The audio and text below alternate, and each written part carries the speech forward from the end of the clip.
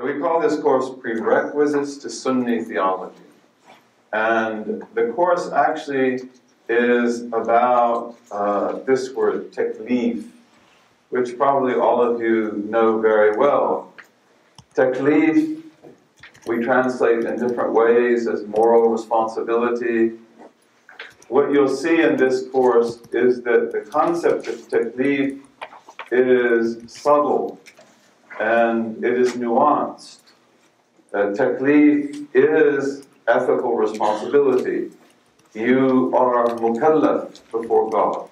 And the verses that Shaykh Hamza recited were verses that conclude at the end of Surah Al-Baqarah with an explicit reference to taklif, that Allah does not impose upon anyone taklif that is beyond their capacity. So taklif is a very important concept, and many of us have studied about it a little bit.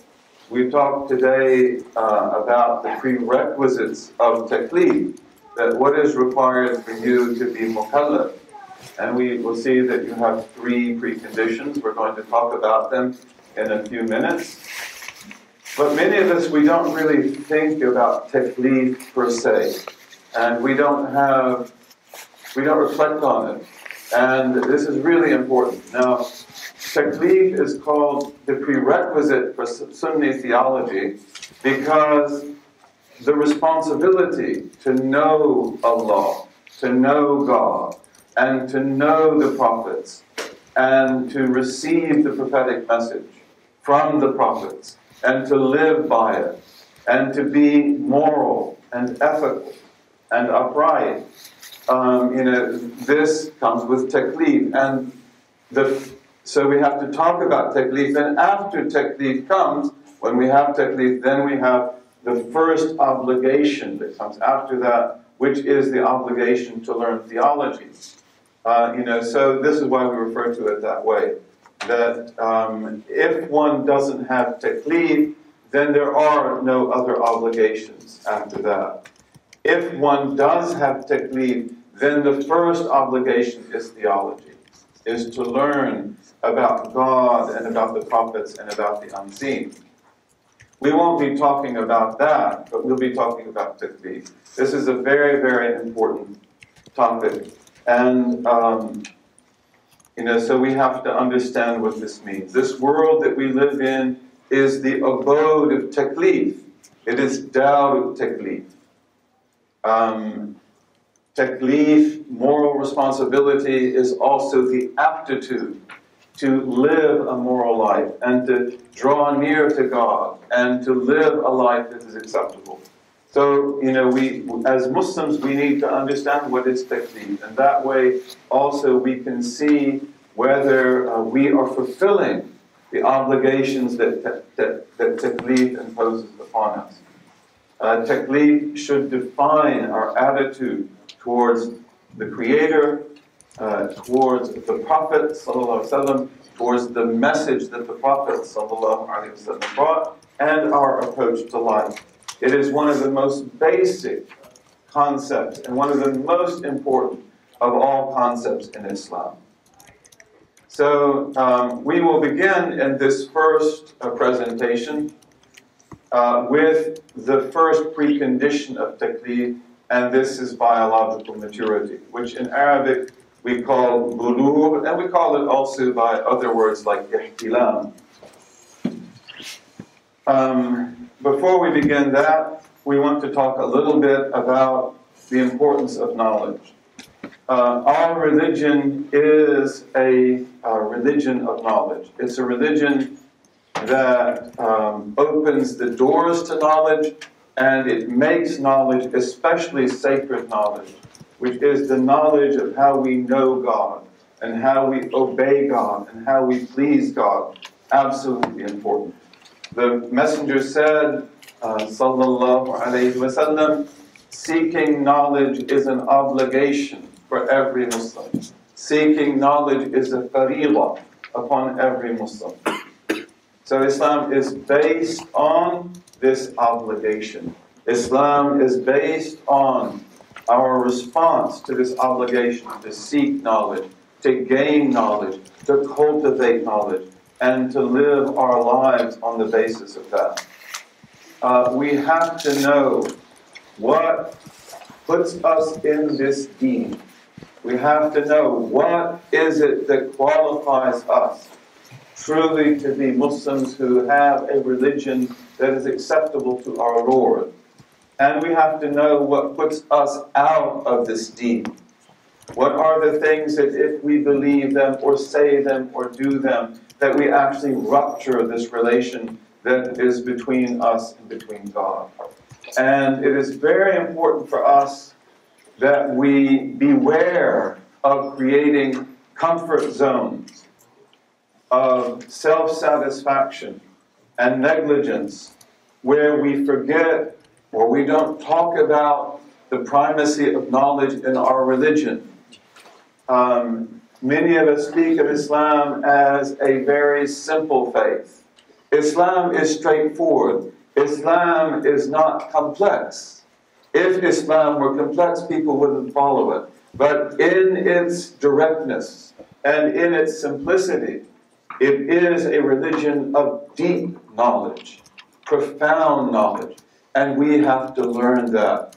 Again, seeking knowledge is an obligation upon you. It's not just an obligation upon Shaykh Hamza or upon other scholars. You know, it is an obligation upon you personally. And you must not forget that. And you have got to be sure that what you know about this religion is sound, and that what you know about this religion is adequate. This is what you will be asked about. This is the most important thing of all. This deen is about ultimate salvation. It is about living a life that is acceptable to God. And we as followers of this great religion, and we as people who speak on the tongue of knowledge, you know, we have to be very, very clear about that. A lot of Muslims today have the idea that Islam really doesn't require much knowledge. It's very simple, it's very straightforward, everybody gets it, and they create comfort zones in which they can live like that, and they neglect the most basic things. So we have to beware of that. And in Darul Qasim, this is one of our primary objectives. In fact, this is our primary objective, to focus on the knowledge which validates this religion, that makes it sound, and that gives us the keys to salvation. This life is very short, and when you go back to your Lord after this life, there will be only one thing that concerns you. Did I obey or did I not obey? Did I receive the prophetic message accurately, and did I follow it or not? And so many of the things that concern us today as Muslims, popularity and fads and what is acceptable to people and what is not, that must not get in the way of this very basic obligation that we have to live this religion properly, to know this religion.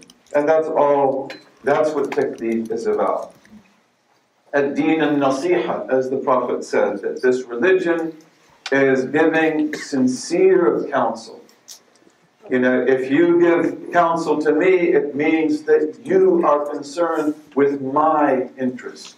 You are concerned with what will make me the best human being I can be. You're not concerned with how do I fit into the furniture of your life. How can I be manipulated? How can I be used? And when I speak to you, it has to be the same way. If I give you nasiha, it means I give you something that you truly need to know. It's not that I say something to you to get you in my party, or to get you to come to my group, or to have you as a follower. That's not what it's about. So to emphasize the primacy of knowledge, this is part of nasiha. This is part of our obligation to speak about this religion in an honest way, and in a way that constitutes counsel for you, so that when you go back to your Lord, you won't say, they betrayed me. They told me I didn't have to do these things. They told me I didn't have to know these things. They told me everything was okay, and it's not. And then who will you blame at that time? You know, so knowledge is very important in our deen. There is no practice without knowledge. You cannot pray if you don't know how to pray. You cannot purify yourself if you don't know the rules of water. Yeah, like what kind of water purifies and what doesn't? What is clean, what is unclean? And you have to know how to pray. Of course, most of us have learned these things from the time that we're little, and we take them for granted. But these are the most important things of all. These are the most important things. And ignorance is an ominous sign. The Prophet said, sallallahu alaihi wasallam, among the signs of the coming of the last hour, of the last day, the end of the world, is that knowledge shall be removed and ignorance will be established. Again, beware of the comfort zones that say that we don't have to learn, everything's okay, we'll just enjoy ourselves. Okay? That's the establishment of ignorance. Wine shall be drunk and fornication shall appear. You know, illicit sexuality, which is something that we see a great deal of in this time that we live in. Okay, this is a description of the age that we live in. So, sacred knowledge opens the path to salvation.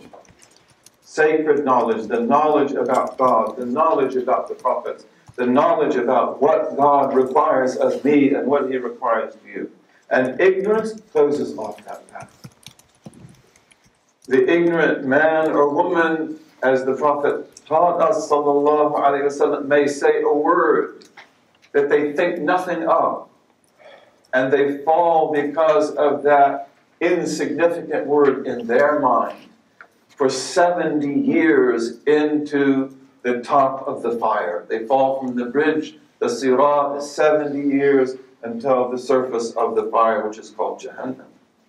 Okay, so it's very important. We must know what is right, we must know what is wrong, and we must beware of ignorance.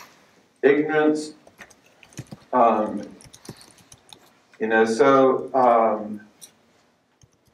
we live in a society that has extensive information. This is a society actually in which there's tremendous potential. We benefit a great deal in this society. And a lot of the things the Muslims are doing in the United States of America, the Darul Qasim, Zaytuna, the Taklif, Iman, many of these different groups that we have, Seekers Hub in Canada, Canada is very similar to us. These are really amazing developments. They're very, very monumental. And I was in Egypt at the end of January this year, and I was with a lot of really interesting young Egyptians, mashallah. But some of them said that really when we look at what is being done in the United States, in Darul Qasim and Zaytuna and Taklif Collective and these other wonderful organizations, we really feel that that's the most significant thing happening in the Muslim world today. So it's very, very important. And inshallah, may Allah enable us to remove this ignorance. But we live in a society that has unparalleled information.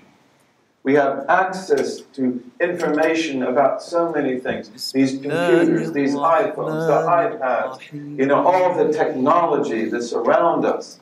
We know more things about the natural world, the world in which we live, the physical world, the chemical world, the biological world, than was even imaginable to human beings just a few generations ago. Yet, this information is not rooted. This information is not fully meaningful. This information is not information that necessarily leads to knowledge of what is the nature of reality. And as Allah says, they have knowledge of an outward dimension of this world. They know zahiran. They know an outward aspect of this world, but of the hereafter they are negligent. And so this is the component that we have to bring in. that how do we live in this world in the most intelligent way, in the wisest way? How can we be lights that guide to God and guide to His messenger, and yet at the same time benefit from this society and also benefit this society and ourselves by waking up to the reality that we live in and the reality of the world to come. The messenger said, sallallahu alaihi wasallam, whoever takes a path by which he seeks knowledge, God will make easy for him a path to the garden. So that's about you. That's about me. And this is a well-known hadith. It's transmitted in many collections. It also follows by saying that the scholars are the heirs of the Prophet. You know, so you have the obligation to take a path to seek knowledge. And when you do that, God will make easy for you the following of that path, and God will make easy for you the path to the garden. And here there are two paths that are spoken about.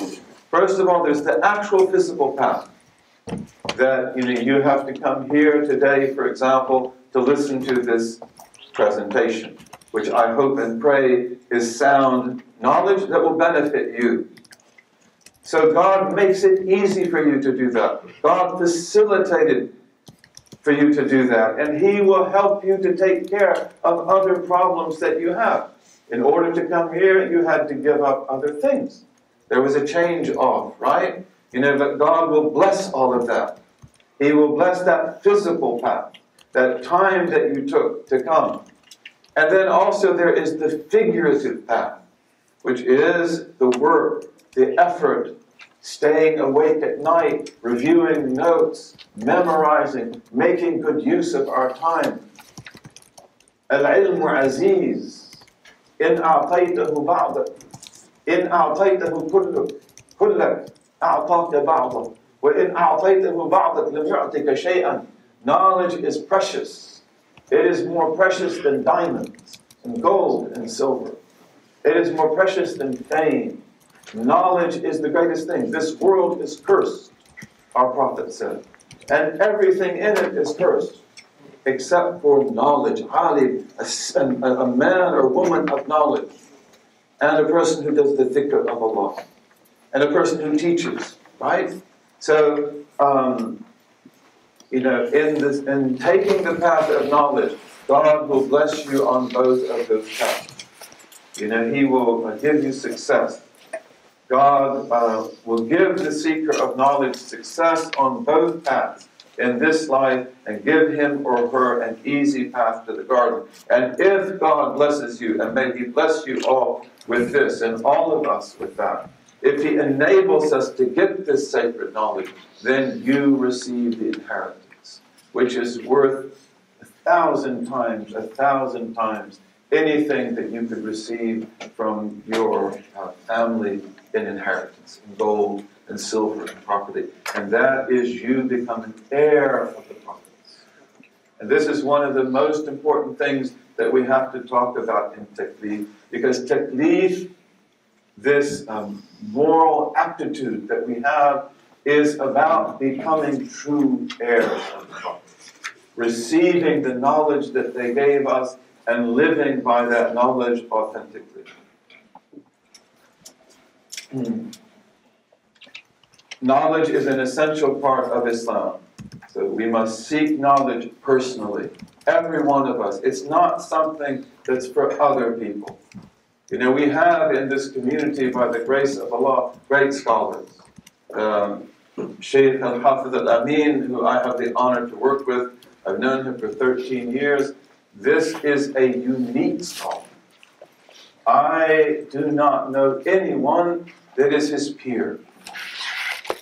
We have scholars like that, Shaykh Hamza Yusuf, Imam Zayd, Shaykh Yahya Rodis, Shaykh Hamza Chowdhury. We have so many, Shaykh Faraz Rabbani, Dr. Jackson. We have many scholars in this community. But it's not, knowledge is not just for them. Okay? It's also for you. This is also an obligation for you to seek. Personally, you must be sure that you know everything you have got to know to lead this life of yours in a way that is correct. And also we have to cultivate professional scholarship. We have to cultivate professional scholarship in our community.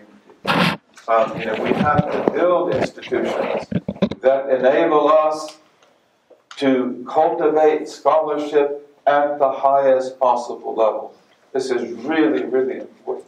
And we have got to be able to create a dynamic dialogue where we engage every aspect of this society around us at the highest level, making it clear, where does Islam stand on these things? Where is the light? Where is the guidance? Not just in the basic things like prayer and fasting and Hajj and Umrah, but also in things like bioethics, the environment, and other issues that we have. Also, as part of this, because this is a religion of knowledge, we have to honor the authority of the scholar. We have to honor our scholars, men and women, by virtue of the knowledge that Allah has blessed them with. This is your mission. This is what you are required to do. And inshallah, you adopt that mission with the greatest of sincerity, and it is also Darul Qasim's mission, which we are here to represent to the best of our ability. So, as we said, we're here to talk about Taklif, to go into Taklif with some kind of depth, the secrets of Taklif, moral and legal aptitude. As we said, Taklif is the most fundamental and far-reaching of all Islamic obligations, of all Islamic conceptions.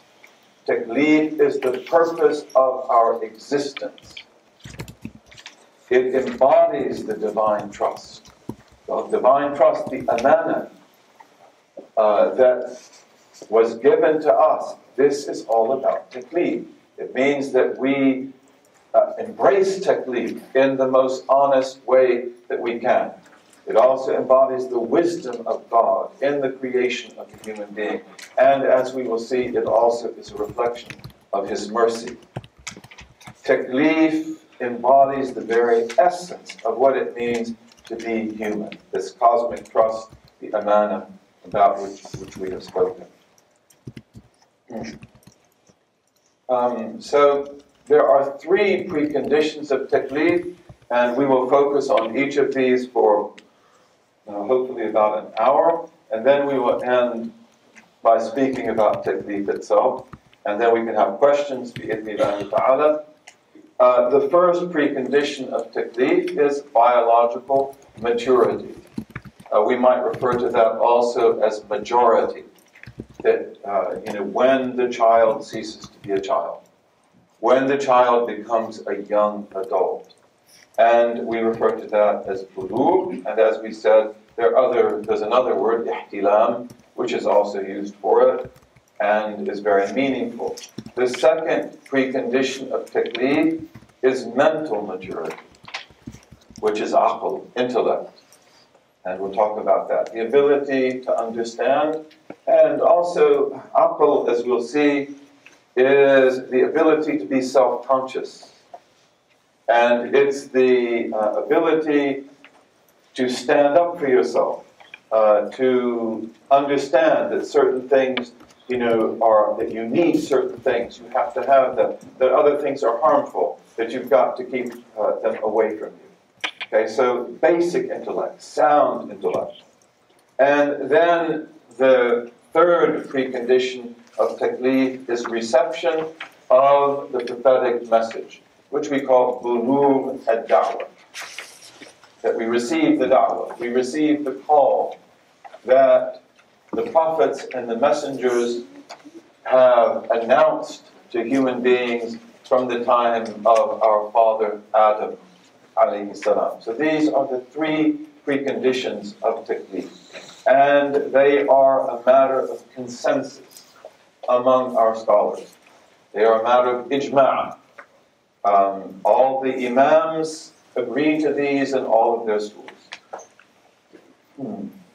Ad-Dabusi, he says that it is part of God's wisdom and mercy that there is no taklif on children or on the children of Adam from the beginning of their lives or during childhood. It didn't have to be that way. That's not a logical necessity, but it's a function of God's wisdom and of His mercy.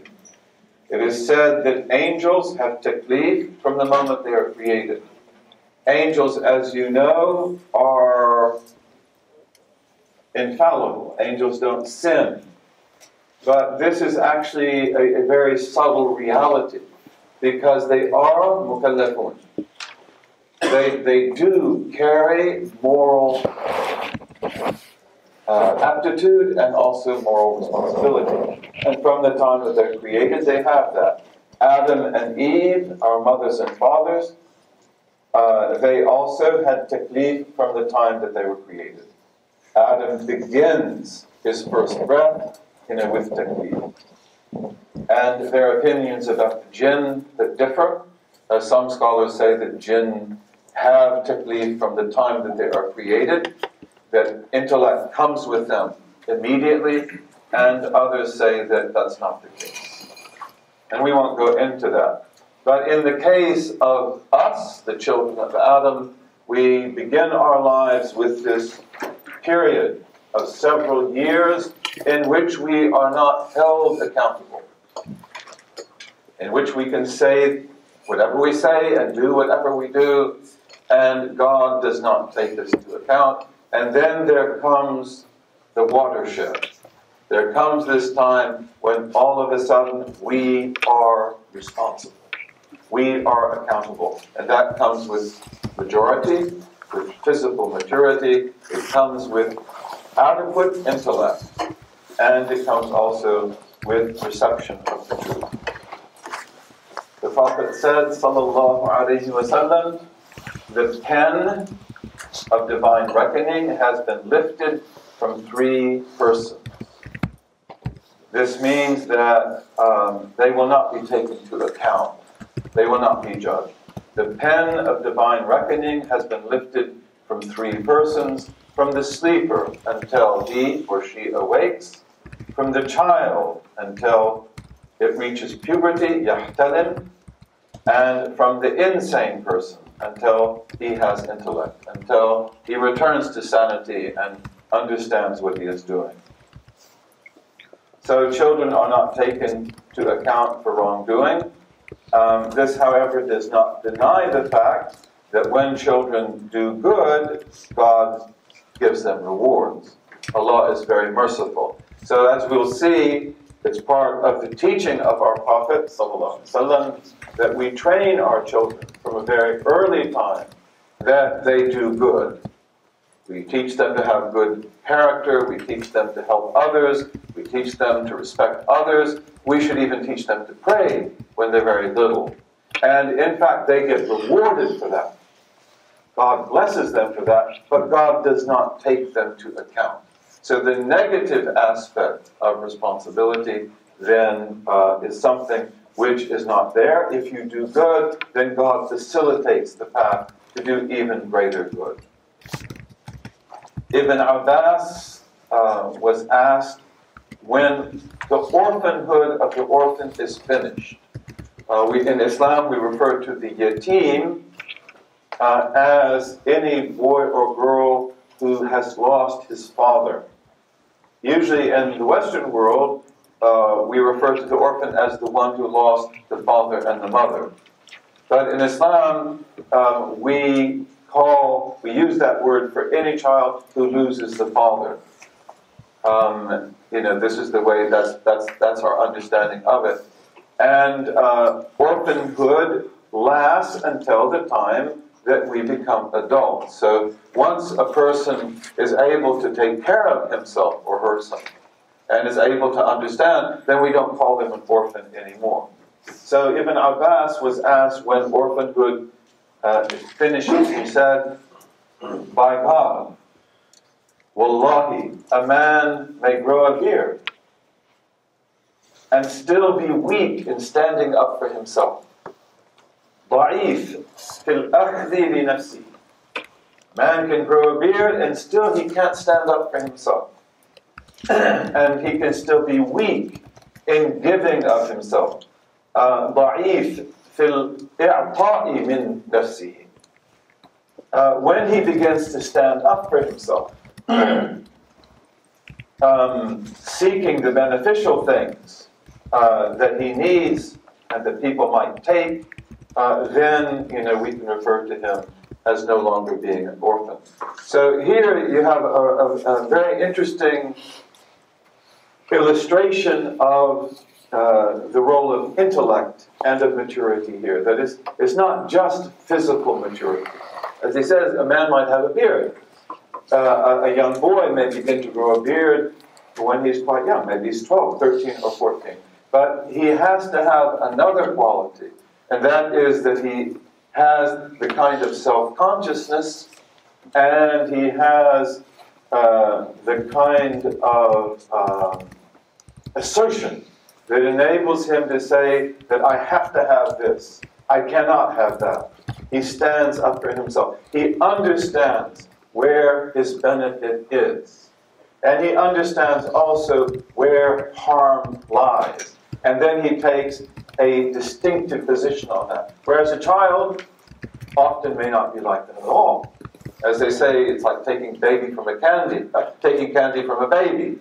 Of course, a lot of babies, you can't take candy from them. But, the baby doesn't necessarily understand, the importance of things, right? You might be able to take from them the dollar bill and to give them a nickel. They don't understand the differences between those things. So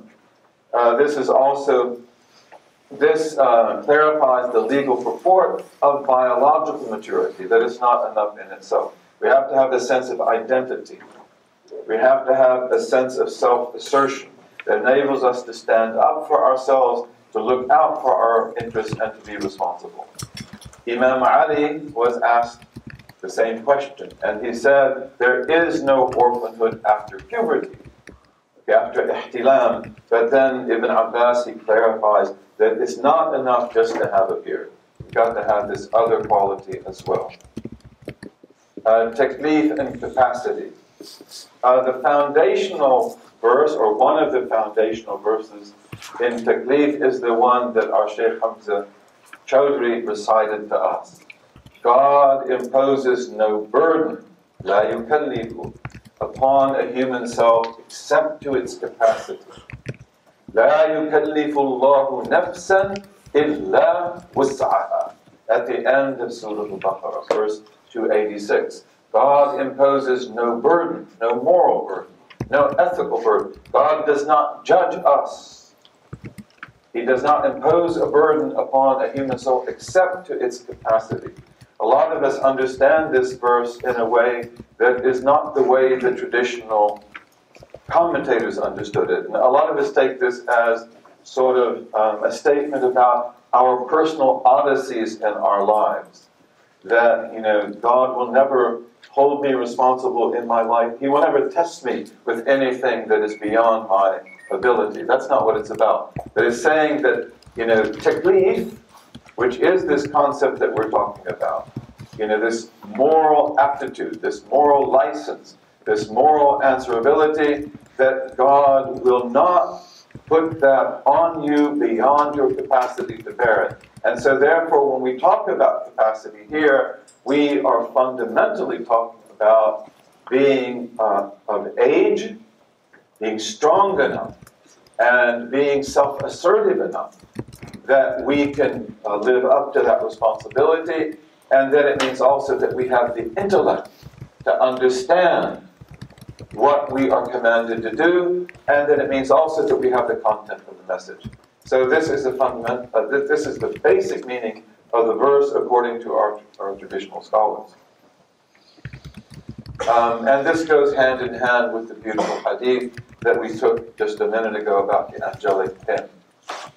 How are we coming with time in this first session? Where's the timekeeper? I can see that too. That's why I'm asking the question. Like, are we finished with the first part, or?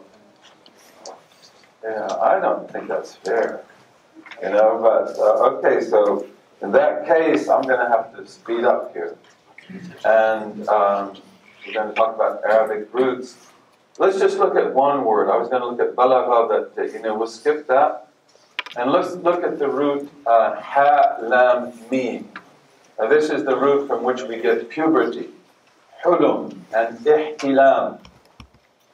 Ibn Faris, who is one of our great scholars of language, he says that this root, which implies puberty, attaining majority, it has two root meanings, two semantic meanings at its base. One is not to haste, and the other one is to see a dream, especially an erotic one. And we say halam as-sabi, and we say ihtalam as-sabi. Sabi is the child. And if we look at the word child, which we're not going to do because we don't have time, but the word sabi in Arabic, it implies that the child does not have self-control. The child doesn't have hilm. He doesn't have the ability to rein himself in. So when the child gets beyond that, then he has puberty. The Quran says, when your children attain puberty, al-hulum, let them ask permission to enter your private rooms. Al-Raghib al-Isfahani says, maturity is called hulum because the child who has attained it is capable of hilm, of forbearance, of self-control. And hilm also means aql. So it's very interesting. It means intellect as well, because self-control results from intellect. So it's very nice how in Arabic, this word combines the physical reality of puberty with also this intangible element of the appearance of intellect in us. Al-Burusawi, who is one of our great scholars, he says about hilm, which is this quality of forbearance, a person who is halim does not hasten things. In the Arabic definition of the child, the sabi, this is not the way the sabi is. The sabi hastes in the things that he wants or doesn't want. When the child wants to be nursed, he doesn't wait until an appropriate time, right? It could be 2 a.m., 1 a.m., when the child wants to be changed. When the child doesn't like something you've done, they don't wait. Immediately they let you know. And immediately they demand to have the thing that they want, or they demand to be released from the thing that they don't like. The halim endures difficulty. This is very important. So physical maturity then gives us the ability to endure. He is not perplexed when afflicted by unpleasant things. Children are. Children want something, and if you take it away, well, you might not call it being perplexed. They're angry. But they do not understand. You cannot make them understand that. He is not quickly moved to anger. Ibn Ashur, he says, hilm is sound opinion, good character, and being merciful to created things. So here we see the intrinsic connection between puberty, hulum, bulugh, as a precondition of taklif, and self-control, hilm, which is also a quality rooted in aql, intellect. Training children for bulugh, we're going to skip some stuff, looking at that stopwatch back there. The Prophet, may God extol him and grant him perfect peace, sallallahu alaihi wasallam, he said, command your son to do the prayer at 7 years of age. Spank them for not doing it at 10. And separate them in their beds at 10. So this is a very important hadith, and this hadith is addressed to you or to the guardian of the child. It's not addressed to the child himself or to children themselves. Again, they're not mukallaf. They don't have that answerability, but you do. And our scholars took different positions on this. Imam Malik regarded this to be recommended. Imam Abu Hanifa, Al-Shafi'i, and Ahmed bin Hanbal, may Allah be pleased with them all, they took it to be obligatory, that you must have your children pray when they're 7 years old. And you must see when they're 10 that they do it. If he's 7 or 8 and they don't pray, you don't do anything. But when they're 10, you have to see that they do it. And many of us don't do that now. In our community, often young men and women in our community, they may not start to pray or even think about praying until they're in college. And this is very serious. This is very serious. You know, so it's our responsibility as their guardians to get them into this habit when they're little. They are not morally required to do it. They're not morally required to pray until they are mukallafun. But you are morally required to guide them and to help them.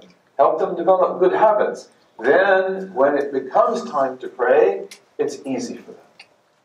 If we don't do that, then when they come to be whatever age it is, when puberty appears, then often it's very difficult for them to pray. If spanking is done, it must never be severe. And it's just to show that we are serious about this. And it is the threat that is much more important, usually, than the actual spanking.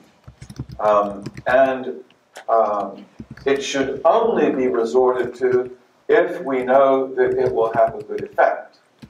You know, so you know that some children differ. You all know that, right? Brothers and sisters differ. Some children are extremely affected by the threat of punishment. Some children are extremely affected by punishment itself. They won't do it again. Other children are not at all. Some children, the threat of punishment doesn't mean anything, and punishment itself doesn't mean anything. So you have to be able to gauge that, you know, and we don't want to hurt the children, but we just want them to know that this is serious. You have to take this seriously, and you must never insult them. Okay, this is something very important. Again, sometimes in Muslim households, we don't do that.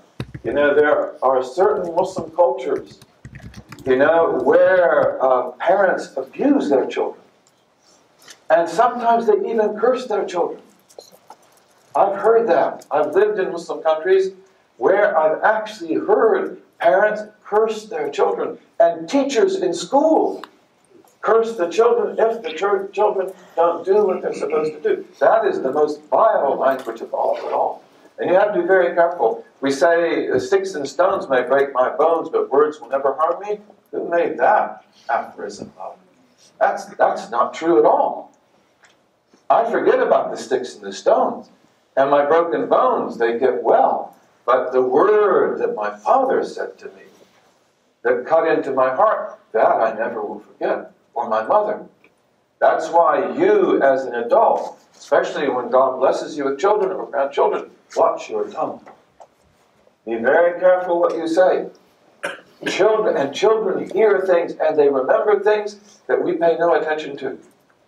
I know of a child whose father, whom he loved very much, told him that, you know, you're lazy and you're like this good-for-nothing neighbor that we have who just would sit outside and read newspapers all day and not work. And that child bore the burden of those words for decades in his life. And because he believed his father.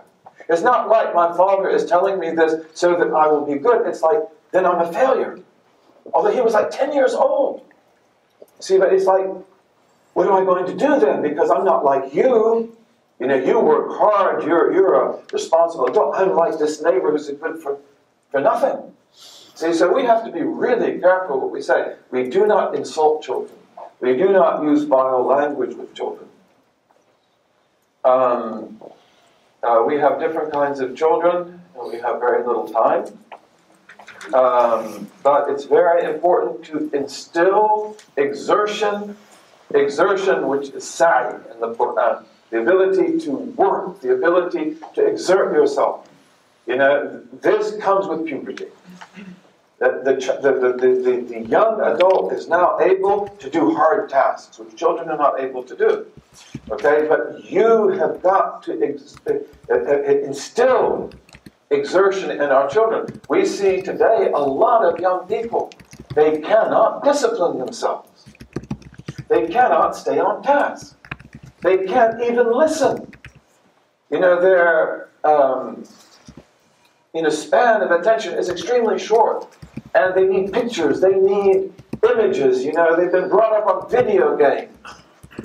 You know, and this is something we have to be really careful about. You know, and even young adults that are going to become policemen and that go into the army, a lot of times, if the sergeant yells at them, they begin to cry. Can you believe that? That is true. This is the generation of people we have today. That it used to be if the sergeant, you know, would yell at you and you're drafted or you've enlisted, you just take it, you know, and you don't like it, but like, I will do this. And today, you have people, you know, that will cloud up and begin to cry. Like, why do you talk to me like that? It's like, what, you're going to be a soldier? This is a major defect, you know, in the culture that we have. So you've got to instill in your children sight, the ability to exert themselves. And the most important thing to do is to have them praying when they are little.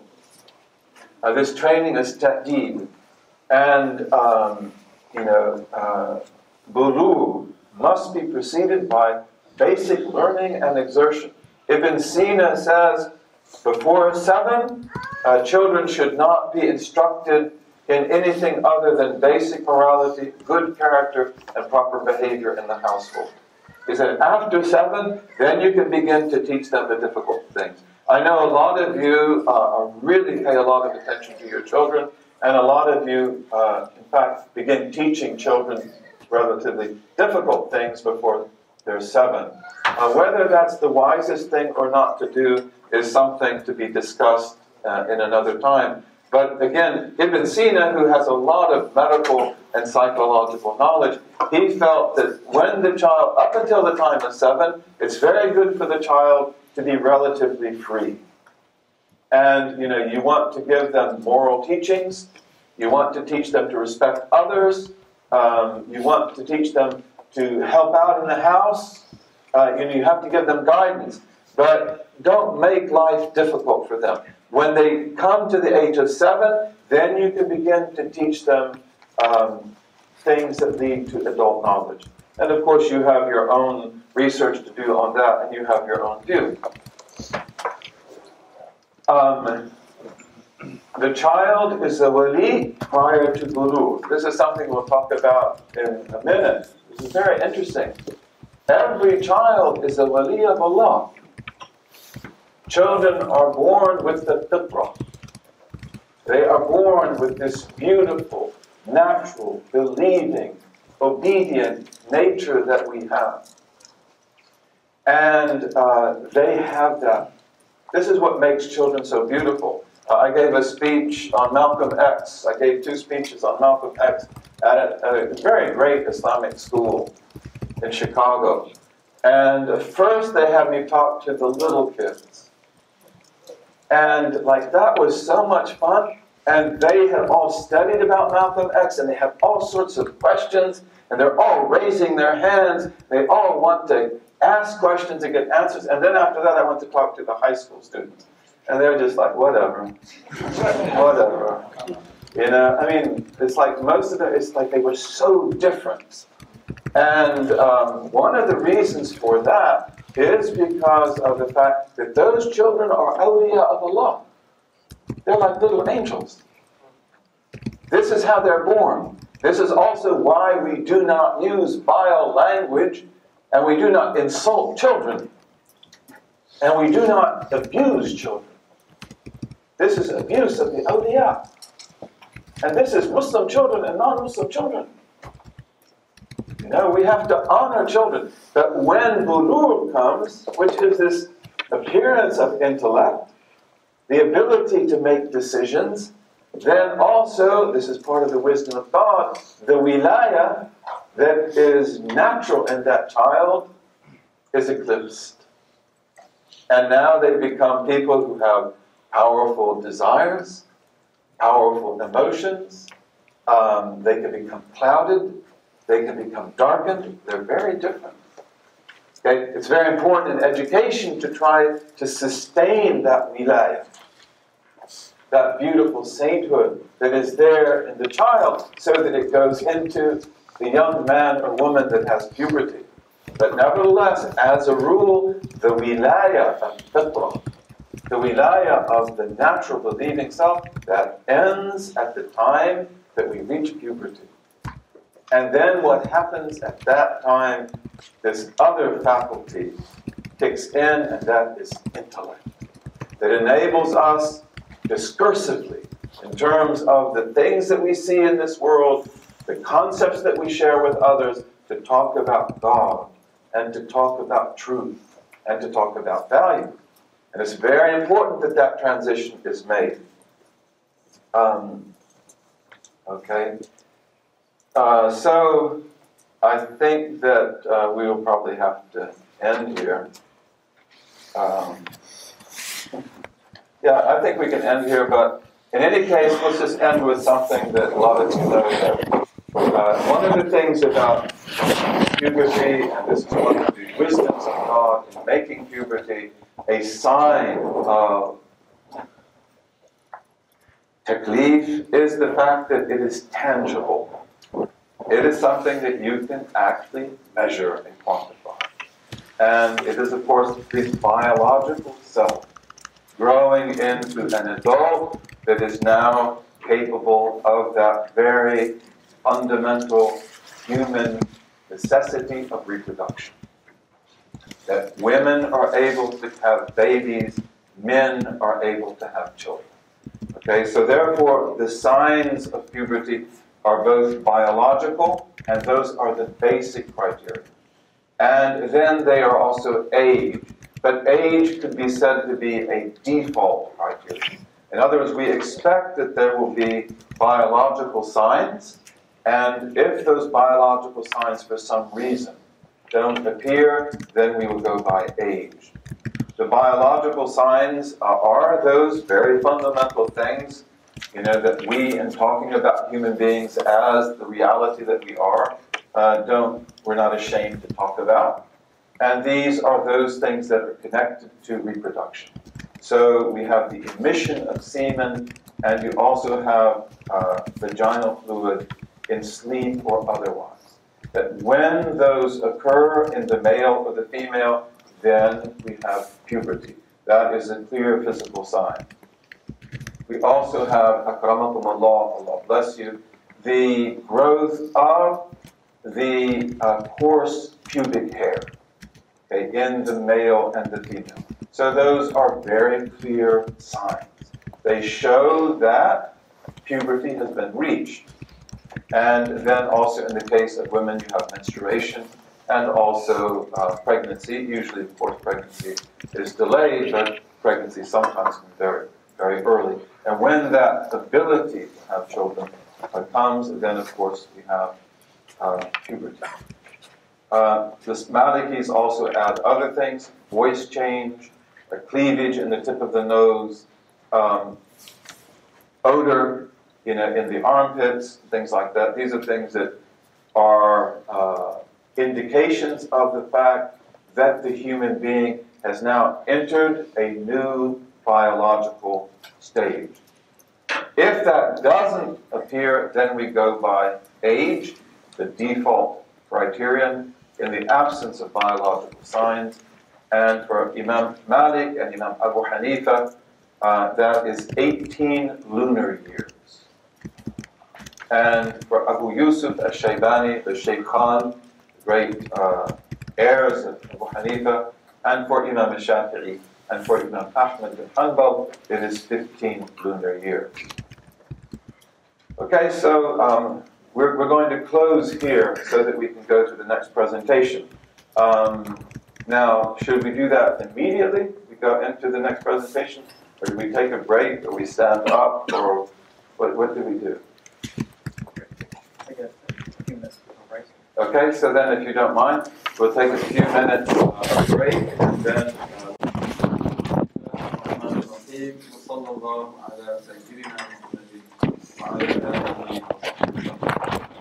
so let's continue again with the second precondition, which is intellect.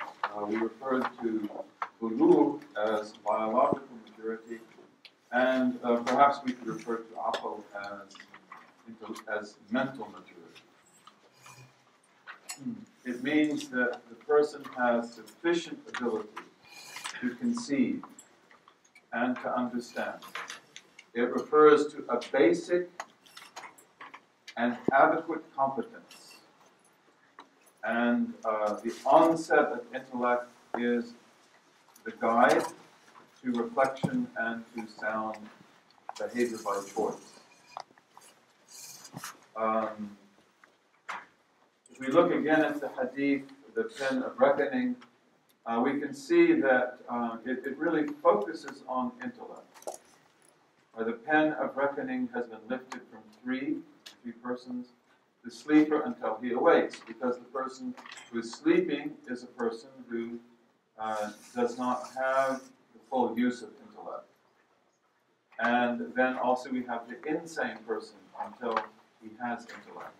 Again, because he is deprived or she is deprived of that basic capacity. We saw when we looked at the meaning of hulum, of puberty, that amazingly in Arabic semantics, puberty and intellect, they go together, they mesh together. It's important that we emphasize that puberty has independent value. In other words, it's not just there because it is an outward sign of intellect. When the child reaches maturity, then the child begins to develop physical strength, endurance, other qualities, a strong identity that enable them to be themselves. But at the same time, puberty, bulugh, is an index of aql. Puberty is something that is tangible. It is something that is quantifiable. Whereas aql is something that is subtle. It is intangible. It is often arbitrary. It is difficult to discern. One of our great scholars, Debussy, he said, by stipulating bulugh, by making physical maturity a precondition of taklif, God put the outwardly manifest condition as sabab al-zahir, biological signs or age, in the place of the inwardly hidden condition, as sabab al-batin, which is the appearance of intellect. Puberty is quantifiable, intellect is not quantifiable.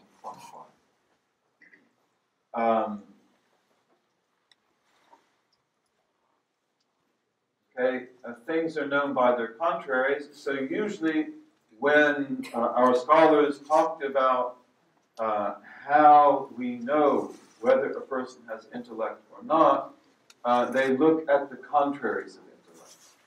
And so therefore,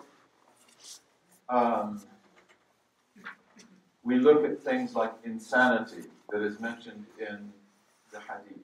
We look at things also like imbecility or dementia, al-taha. We look at things like foolishness, stupidity, etc. So these are qualities that are contradictions of intellect. Intellect is that quality that negates insanity, that negates imbecility and dementia, that negates stupidity and foolishness, that enables us to live our lives in a serious way. Also, we look at contraries that represent lack of access to the faculty. So sleep, for example, takes away access to intellect. A loss of consciousness, if you faint, or if you have a fever and lose consciousness. When you do that, you are not morally responsible. You are not mukallaf. Things like epilepsy, Also forgetfulness. If you forget that you didn't pray Asr, then Allah will remove from you the burden of that forgetfulness, and you pray it when you remember it. This is one of His mercies. Also inattention, distraction, ghafla, and khata, which we can translate, I believe, as honest mistakes. Not a mistake that is a willful mistake that comes out of neglect or ignoring what is right, but just an honest mistake. There are also other contraries that our scholars refer to in the definition of intellect, such as conditions that obstruct the faculty, intoxication, sukr, taking drugs, takhdir. Also, willful compulsion from others. I guess we could just say compulsion. But like if people force you to do something, if someone puts a knife in your hand and forces your hand to stab someone, then you are not responsible for that. You do the best that you can do to avoid it. But compulsion removes the effective intellect. It obstructs it. And then we have also something which our scholars refer to as ilja, which I have translated here as overpowering circumstances, non-willful circumstances.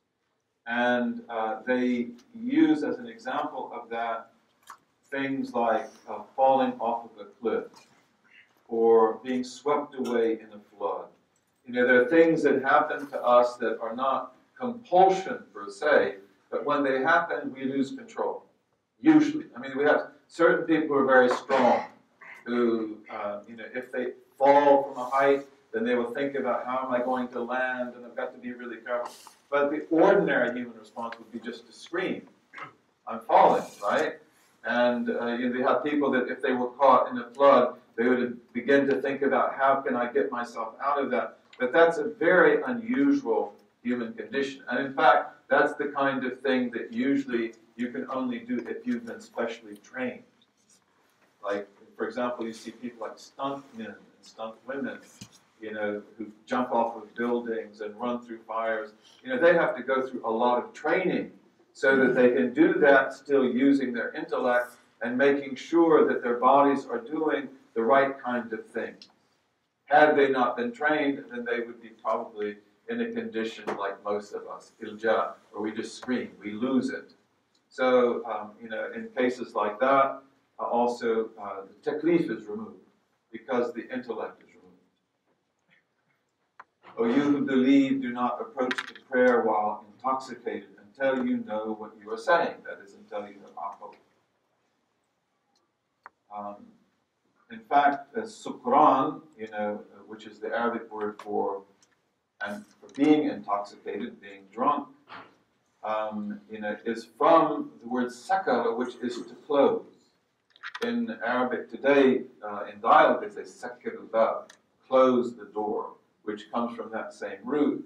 And sukr is called closing because of the fact that it closes the intellect. It blocks off access to it. Islam is based on aql. Islam is a religion of intellect. It is a rational, reasonable religion. But intellect is one of its provinces. Intellect is one of its objectives. And this religion is based on the imperative to guard and to protect and to cultivate intellect. And as you know, in Islam we have certain major objectives of the prophetic law, which we refer to as maqasid al-sharia, the ultimate goals of the sharia, which are 6. Some scholars make them 5. I prefer to have 6. And these are preservation of the deen, preservation of sound religion. This is something we must absolutely do. This is why we are here today. This is why we take our religion seriously. This is why we study. This is why we honor scholars. This is why we have to develop institutions like Darul Qasim and Zaytuna and other institutions. We must preserve the religion. And it's got to be sound. It's got to be authentic. It has to embody the message that our Prophet delivered to us. This is the first obligation.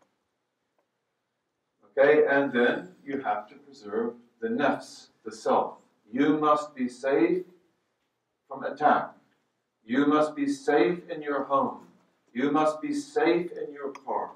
You must be safe as you can be from disease. You must be healthy to the extent that that's possible.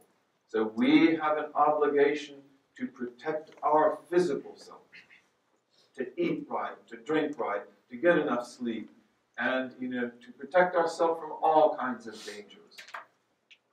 Right? This human being has got to live. This human being has got to flourish. And then comes aql, intellect. So this fundamental quality that we have, which is the opposite of insanity, which is the opposite of intoxication, which is the opposite of foolishness and imbecility and so forth, this quality must be preserved. It must be guarded. We must do everything that we can as a community to see that we are uqala, that we are men and women of reason. Our religion is a religion of reason, of wisdom, of goodness, of justice. And sometimes we see Muslims do the strangest things, unbelievable things. But this is a sign of deviation. This is a sign of harmful innovation. That they fail to understand anymore the rational content and objective of the faith. They're not aware of consequences. They are not looking at consequences. Okay, so we have to preserve intellect. And of course, intellect is where we begin the religion, with taklif, and then we have to preserve it and cultivate it. Then also we have what is called nasl, which is progeny or lineage. And nasab is lineage. Nasl is progeny, having children. And nasab is lineage. Like, who is your father? Who is your mother? Alhamdulillah, you know that. Who are your fathers? Who are your mothers? That's really important. And, many times, especially today, there are many people who don't know the answer to that question. Even in the days of the Prophet, there were people who didn't know who their father was. Okay? And this is something which is a big burden to bear. Islam is the father of a person who has no father. Islam Islam removes whatever was before it. But these are very important things. Then we can also say that this is part of the family. And it's also part of identity. Every year I have the honor to go to the Gambia. We do some programs there that I hope are beneficial. They're certainly beneficial for me. And African Americans often come to be with us in the Gambia. And many of them, their roots are actually from that country. Or if they're not from that country, they're from that area. And the benefit that comes to them from reconnecting with that root is amazing. And I've seen it in people such as our brother Mustafa Davis, Allah bless him, that he is a sound human being. He is a deeply rooted human being. And it's like, in my mind, it's like, will Mustafa Davis also be affected by this? And he was deeply, and because this is the secret of who am I? Where do I come from? Who are my fathers? Who are my mothers? It's a very important thing. So Islam protects that to the extent that we are able to do so. And then mal, which is property, halal wealth, halal property. You are responsible for your property. You have to earn it in the best way. You have to take care of it, and you can't just throw it away. When we talk about aql, Again, we have the clock here today that we have to respect. But rushd is a concept that is very closely connected to aql. And rushd in Islamic law, when it is defined, is almost always defined in terms of whether you know how to use money. Do you throw your money away? How many cars do you buy? How many shoes do you have? Sisters, forgive me. I think any sisters probably have special license in that regard. I remember this one sister who invited my wife, who's over here, to come to her house, and she said this would be private. There'll just be like 4 people here. And we opened the door, and there were like 50 pairs of shoes. And I went upstairs and said, I thought you said this was going to be private. She said, it is. I said, what are all these shoes? She said, they're my shoes. It's like, what, 50 pairs of shoes? She probably had another 50 pairs in the closet. But that's actually not regarded to be rushd. You have to use your money carefully. They get it right and keep it and let it grow in a way that is, and be generous with it also. That's part of the proper use of it. And then ilm, which is honor and dignity. That you have honor. وَلَقَدْ كَرَّمْنَا بَنِي آدَمَ. We have honored, the children of Adam. And you have to stand up for your honor. You have to stand up for your dignity. This is a very important thing. But here we really wanted to talk about aql. So salvation is based on knowledge. And knowledge is based on aql. How do you learn that knowledge? How do you remember that knowledge? How do you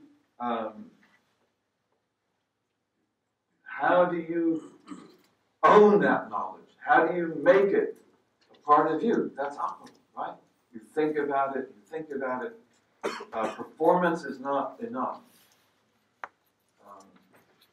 La yaqdi al-qadi wa huwa ghadban, the Prophet said.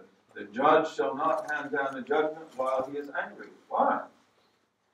Because when the judge is angry, just like you or me, our intellects are not functioning properly. And the judge has got to be able to be balanced. This is very important. We have to keep this in mind also when we talk about things like boards of directors and imams and heads of community, that when you are angry, excuse yourself. Because you need to do what you do and say what you say when you are balanced and when the intellect is functioning. With husband and wife, that's also extremely important. The marital life is a beautiful thing. It's also a great test. And when those things happen to us that lead to misunderstanding between husband and wife, beware of anger. And beware of the stupid things that we are inclined to say when we are angry. These things can ruin the situation. So intellect is so beautiful. And this is again why we have to guard it. Beware of anger. The man came to the Prophet and he said, give me counsel. Right? And the Prophet said, do not lose your temper. Do not be angry. He said, give me another counsel. Do not be angry. So, well, tell me something. Do not be angry. 3 times. That this was a person, obviously, who this is what he needed to do. Control your anger. And we have to guard our intellect. And one of the ways we do that is to guard against anger. Anger turns us all into fools. The most intelligent human being, when he or she becomes angry, says things and does things they would never do otherwise. We have to preserve our rational balance.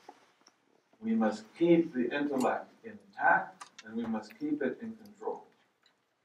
It must be preserved from overpowering emotions. Anger here, as some of our scholars have noted, is an illustration. It's not as if anger is the only problem. No, any powerful emotion that overpowers you, your passions, our biases, our personal preferences, our friendships, our enmities. We have to deal with these in the most fair and just way that we can in order to preserve the balance of intellect. We must always seek to open the door of objectivity and fairness. If we look at Arabic roots, we're going to cut this down a little bit, but let's just look at the word we're talking about, aql. So the root of aql in Arabic is ayn, which academicians like to use this little tiny C that you see. That's the ayn, a. It is a consonant, it's not a vowel, and it is in all the Semitic languages and Hamitic languages. A. Ayn, qaf, lam. Aql is the fundamental moral aptitude.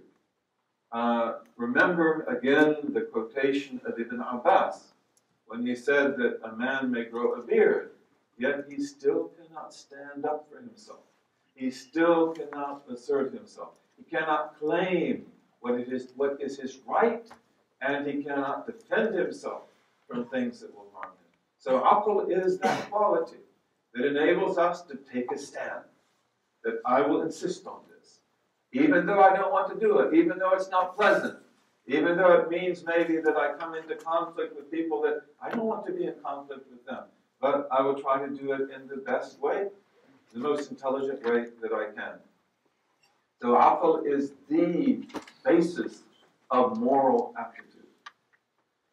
Ibn Faris, when he talks about this word, he says that aqala, the root, has the basic meaning of hubsa, which means to hold back.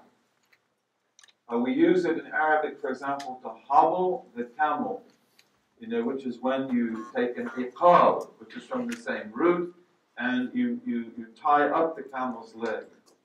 And then the camel can't do very much. Have you ever seen a camel hobbled?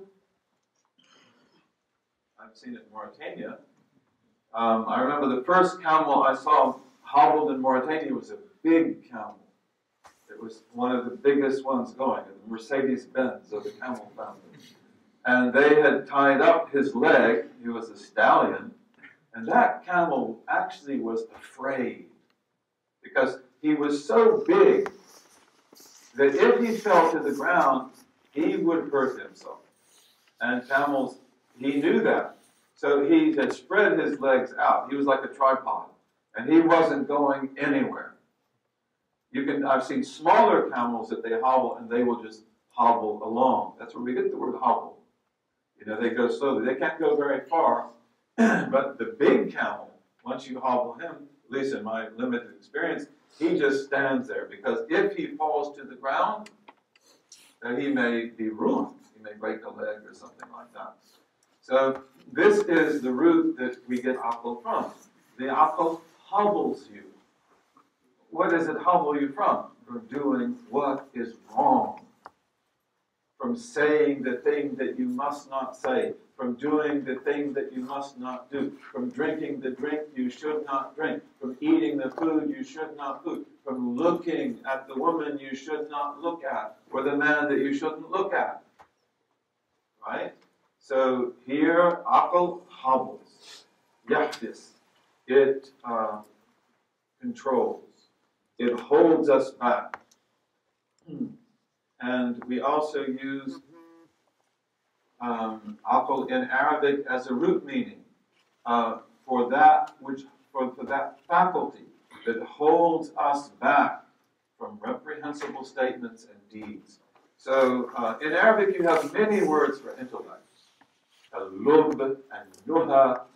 There are many words, but aql is the one that we focus on here, because aql has a fundamentally moral quality, fundamentally ethical quality. You are not aql, and you are aql bi'idhnillahi ta'ala, but we are not uqala until we can say no to the things that we want to do that we should not do, and until we can say yes to the things that we are supposed to do that we don't want to do.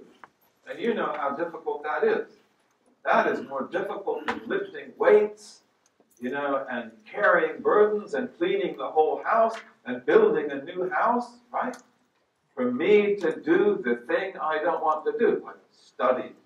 Sometimes you don't want to study. Yeah, I know that I should study, but like, it's so easy to check email.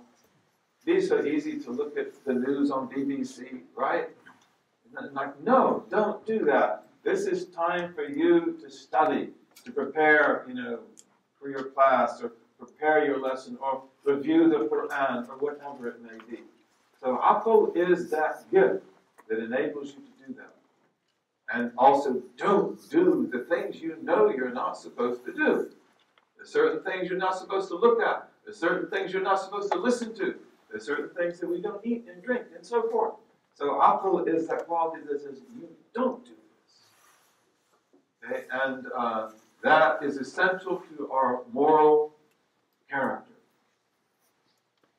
Ar-Raghib al-Isfahani says, when God reprimands the godless for lack of aql, for lack of intellect, it refers to their lacking intellect that leads them to guidance and holds them back from ruin. In other words, like, they don't use their intellect. They strip the screw. It doesn't work anymore. So anyone in their rational mind that would think about life and think about the world that we live in and think about the proximity of death and evaluate the prophetic legacy, especially crowned with the legacy of the last prophets, why don't you accept guidance? Why don't you do this thing? Even though, yes, you won't be able to eat pork anymore, you won't be able to drink wine anymore, but you can live without that. You will open for yourself the door to all good. Why can't you do it? This is a deficiency in intellect. And then, why do we not hold back from the path of ruin? People who take drugs, people who drink, have drinking problems, they know this is ruin. And yet, they can't stop. People who are addicted to pornography. Pornography is extremely destructive. Extremely destructive in every way. And yet, they can't stop. Okay, this means there's no aql. It means there's no intellect. You've got to stop. You've got to be strong.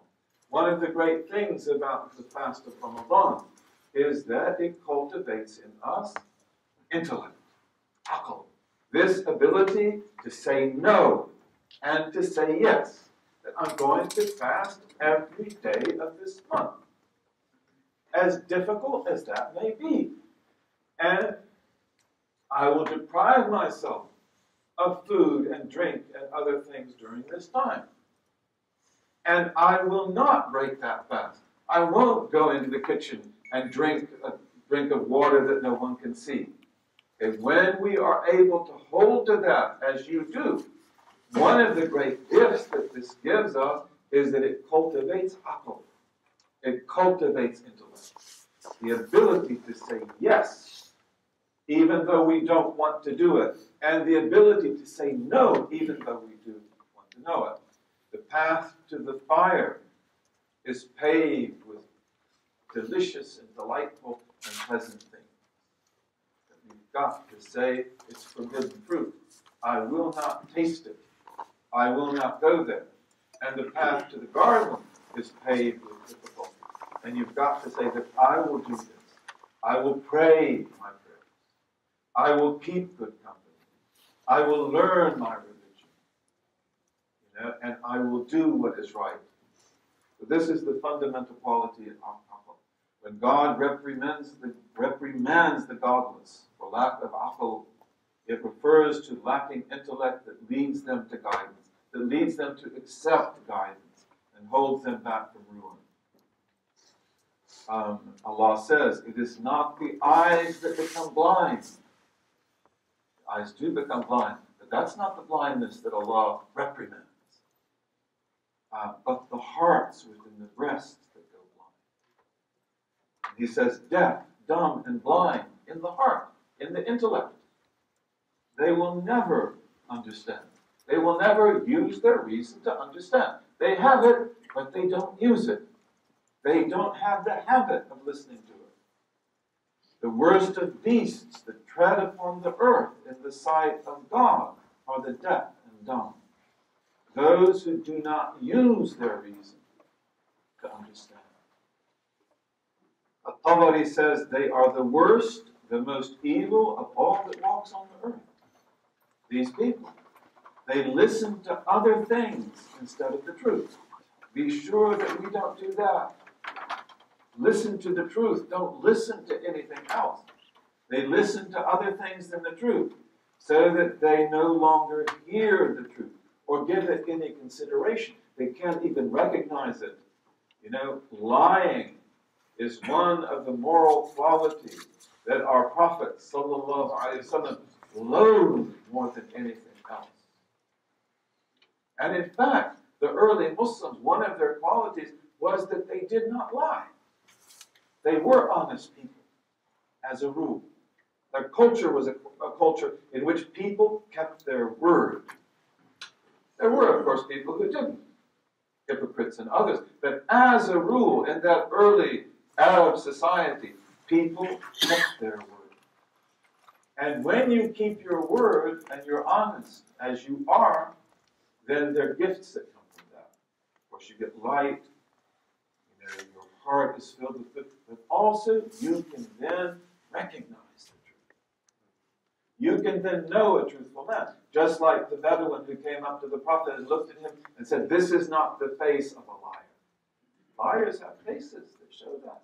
And you, because you're an honest man, you don't have that face, and you know that this brother doesn't have that face, and this sister doesn't have that face. When people lie, one of the curses that comes with that is that they can no longer tell the difference between the liar and the one who speaks the truth. And in fact, they even get to where they cannot tell the lie from truth. And I know people that are afflicted with that. You know, it's like they cannot tell the truth. And sometimes it's almost as if by telling a lie, they think they change reality. What is happening? What is happening? So, Aql holds us to these good qualities. Don't strip the screw. Protect it. Keep it strong. At-Tabari says then, you know, that they listen to things other than the truth, so that they no longer can hear the truth. They can't even recognize it when it comes or give it consideration. They do not have the intellect to follow God's command and to observe His prohibition. And your ability to follow the command of Allah and to stop short of the prohibition, this is aql. This is intellect, this great gift that you have. We could talk about that in detail. Aql, as we said, is intangible. That's why part of the mercy and the wisdom of God is He puts puberty and intellect together. Puberty is tangible. It is quantified. And usually, when it appears, aql has already come. In fact, aql may begin to appear in a lot of boys and girls when they're even 7 years old, depending on who they are, depending on their parents, their environment, and so forth. But aql has subtle degrees. Imam al-Ghazali, may Allah be pleased with him, he says, it is the sunnah of God that certain human faculties, such as aql, occur and develop by degrees. You are capable of incredible use of your aql. You are capable of flying to the greatest metaphysical truths by way of your aql. Really, truly. When we study aqidah, which is the next requirement that comes after taklif, we talk about that. You know, we, in Islam, we believe in aql. We believe in pure reason. And we can use pure reason to fly. You know, when you talk about the history of logic, you know, a lot of people say that, oh, Muslims, they follow Platonic, Aristotelian logic, and, you know, they should be following modern logic. No, modern logic hasn't done anything new. The only thing modern logic did was to say that logic must be hollow. You will not be allowed to use logic for any metaphysical proposition. That's what it's about. The limitation of so-called modern logic is all about restricting the use of the human mind to tangible things, quantifiable things like computers and mathematics, so that you cannot say that the finite points to the infinite. And it does. And you cannot say that possible existence necessarily implies the realm of necessary existence. And it does. And that you can't even look at the point universe theory, the expanding universe theory that they call the Big Bang, which is a lousy name. And they say that, and you say, this is creation from nothing. It's what it is. It is creation from nothing. But they will say, no, there can be no metaphysical intrusions in physics. What? How am I supposed to understand this? I have an intellect that is able to look at the point theory of the universe and say, subhanallah, this is creation from nothing. They say, I can't conceive of that. And you're not allowed to say that. I am allowed to say that. I'm a free man. You're a free man. And we will have our own schools. And we will have our own institutions where the intellect is free to grow and free to speak. This is very important. The Western world in the last 250 years has hobbled intellect. You will not use this to tell me anything about metaphysical truth. You will not be able to look at the world around you, the world of change, and to tell me that change indicates temporality. It does. And you will not be able to tell me that this world cannot be taken for granted. Random cannot produce anything. And it can't. But that's an intellect which Aristotle and Plato and the ancients in general knew was the highest form of knowledge, and we would say after prophecy. Okay? So intellect is really important, and it has degrees. Imam al-Ghazali says it begins like the break of dawn. So this beautiful child that you have that is your responsibility, whether it's your own child or your nephew, your cousin, or an orphan that you've adopted, or whoever it may be, you know, when this dawn begins to break in them, you have to take care of it. This is a precious, precious gem. It is almost imperceptible in the beginning, and then grows stronger and stronger and stronger until sunrise. Aql first appears in the child, often at 7, sometimes even before 7. You know, Friedrich Gauss, who was one of the great mathematicians, mathematics is pure intellect. It's pure intellect pertaining to quantity. Geometry is pure intellect pertaining to quantity, connected quantity. Mathematics is numbers. And his father was a great mathematician at a famous German university, Göttingen. And his father would correct mathematics papers.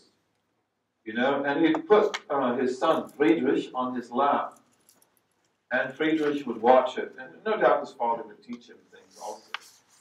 And then, at the age of something like 7 or 8, Friedrich Gauss began to correct his father.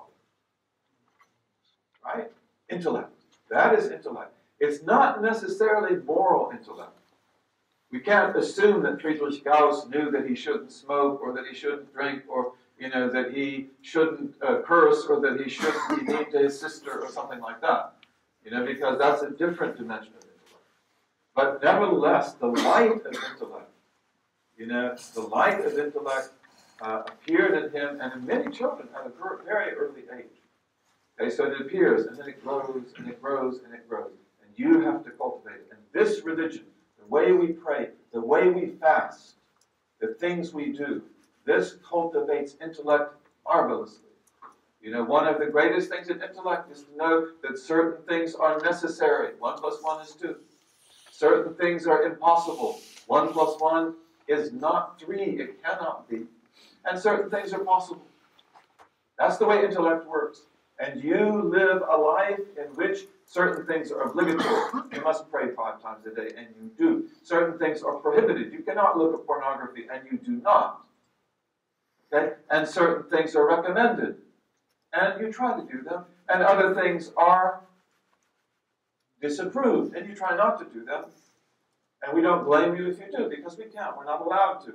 And certain things are neutral, mubah. You could have put on a green sweater or a yellow sweater, that's all up to you, right?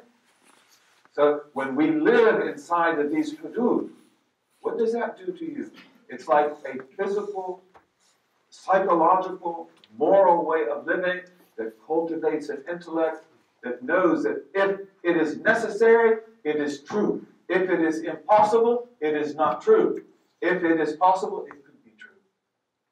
And this enables us to believe in a way that is absolutely profound, and in a way that we have to teach other Americans and Canadians and Westerners and other people today to think.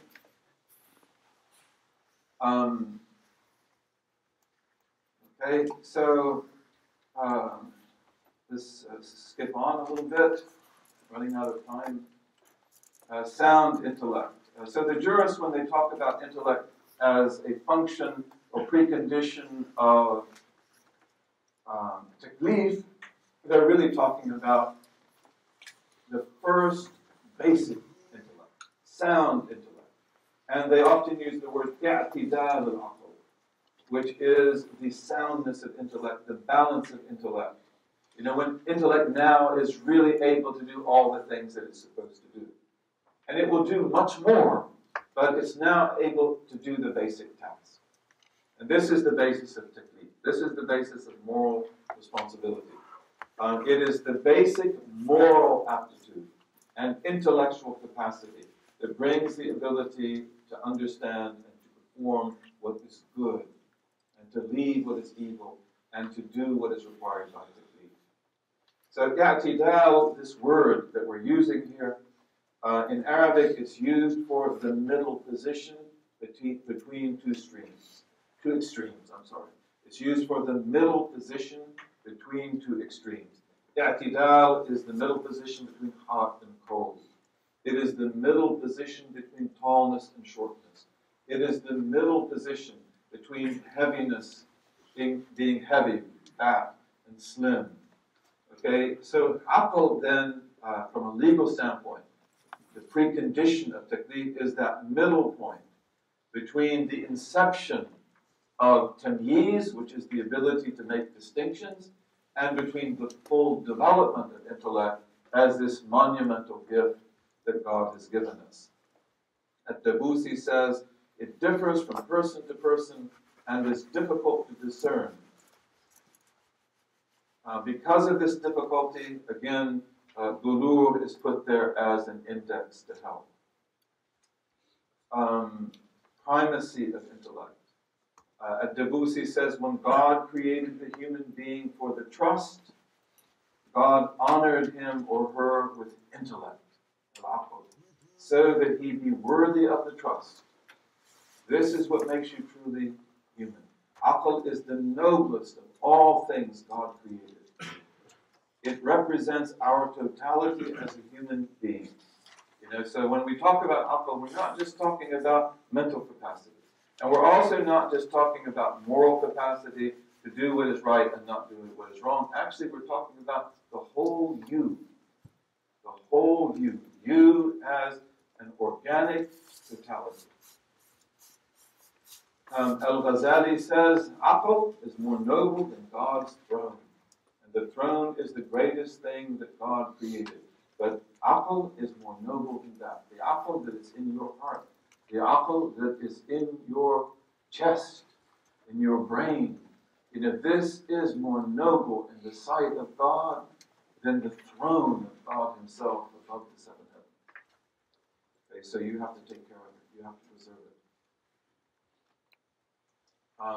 Aql is a capacity bestowed on us by mercy. As we said before, when bulugh comes, an end comes to innocence. The intrinsic wilayah, the sainthood of the child, it ends with the appearance of these passions that are associated with the sexually mature person. Bulugh veils the soul. Okay, the aql is the key that opens access back up to the light. It appears with bulugh as a rule and enables us to bring about the gradual unveiling of the soul. Aql enables us to understand, and it makes the burden lighter. Aql is referred to as the universal messenger. Some of our scholars refer to it as Rasul al-Aql, the messenger which is intellect. Al-Razi says, it may be said that Aql is God's universal messenger to humanity. It is the messenger without which the message of no messenger can be established as true. How do you know that this Quran is so beautiful, that it is so rational? How do you know it's the truth? How do you know when you study the life of the greatest of all creation, our beautiful Prophet Sallallahu Alaihi Wasallam? How do you know this is the truth? You've got aql, you've got a heart, right? You know this is the truth. You're able to recognize it. Aql is the initial messenger. It is a Rasul al-Asli, they say. It is the first messenger, the fundamental messenger. Because if you don't have it, then you can't benefit from the prophets. You can't understand Jesus or Moses or the Prophet Muhammad or any of them. The ability to distinguish between truth and falsehood comes with aql. Aql allows us to understand the binding proof of rational demonstration and the fact that it must be followed. There is no taklif on the child or the fool. Among the primary fruits of aql is the metaphysical capacity. The ability, and this is a word we don't even use today, do we? This is a precious word, but in the history of the West, metaphysics is almost like talking about sorcery. It's like talking about charlatans. That's not true. Metaphysics is that realm which you cannot see that dominates the realm that you can see. So you have physics. Physics is the natural world. Physics is nature in Greek. And metaphysics is what is around the natural world. I cannot understand the natural world until I can link it to its ultimate cause. And that is the existence of God, who is the infinite. So aql has this capacity. And as we said before, one of the great crimes or mistakes, in my belief, of Western civilization in the last 250 years is that it negated the metaphysical capacity. Not interested in that anymore.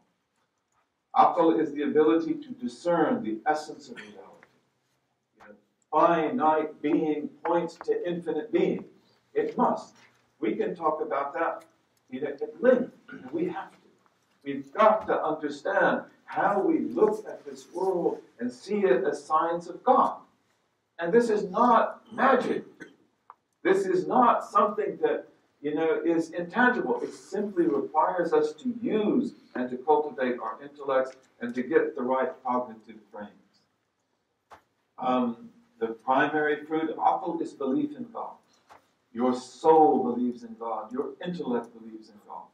It is embedded in human nature, the fitrah, and again, it is the first right of God upon us. It is al-fara'id, the mother or the foundation of all obligations to know God by your intellect. This is very important because many Muslims today, they don't study this anymore. A lot of us are attached to the religion for very good reasons. We love the Prophet, the greatest of creation. Okay? And we have to cultivate that love in our heart. We love this religion. We love our prayer. We love our fasting. We love breaking the fast. But these are emotional things. And this emotion is good for you. But what about your children? What about your grandchildren? We have got to be able to open the mind so that we train people to look at creation and to read the book that is there. And to see that what we believe about God is absolutely true and demonstrable. But you can only do that with intellect.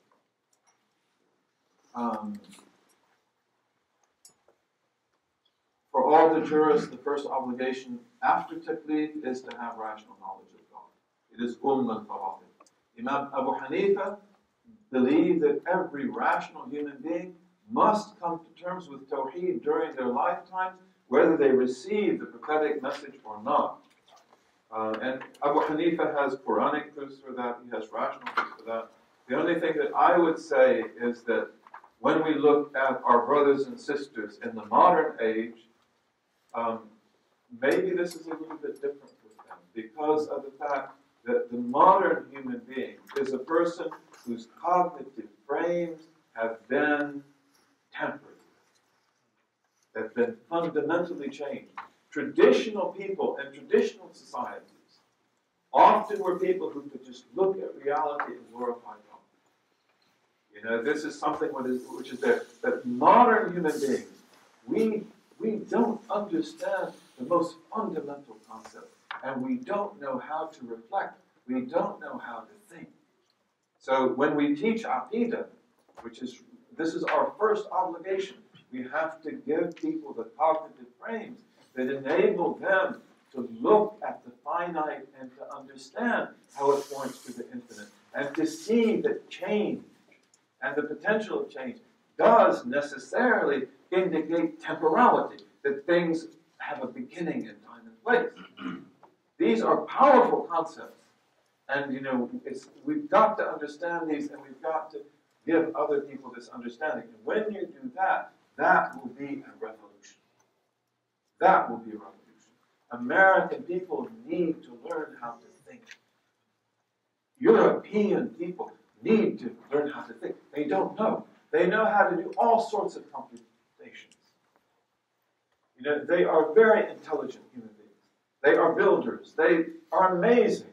But they do not know how to reflect. They do not know how to read the book of creation. Abu Hanifa might not have excused them. That's his basic position. In the Quran, Allah says that the disbelievers say, if only we had listened, which means listened respectfully, not mockingly. If only we had listened and used our reason, we would not be among the companions of the fire. Ibn Ashur says they did not listen to the call of the messengers with respect, and they did not use their intellects to reflect on God's signs or on the message that the messengers gave them. From this we understand that the roots of guidance are in good reception of the message, honest reception of the message, with adab, with husn talaqi, receiving it in a good way, and careful consideration, husn al-nadar, no prejudice, no bias. I have to know the truth. You know, so if you claim you have the truth, I have to listen to you honestly.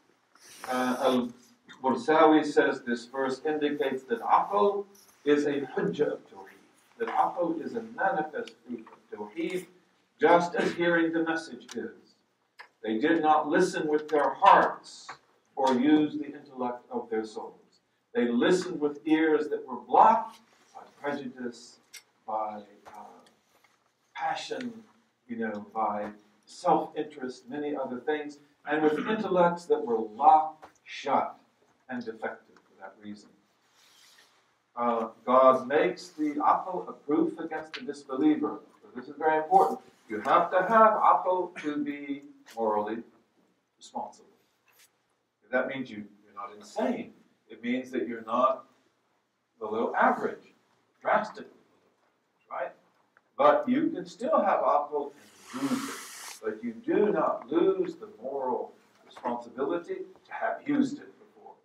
And this is when aql becomes a proof against us.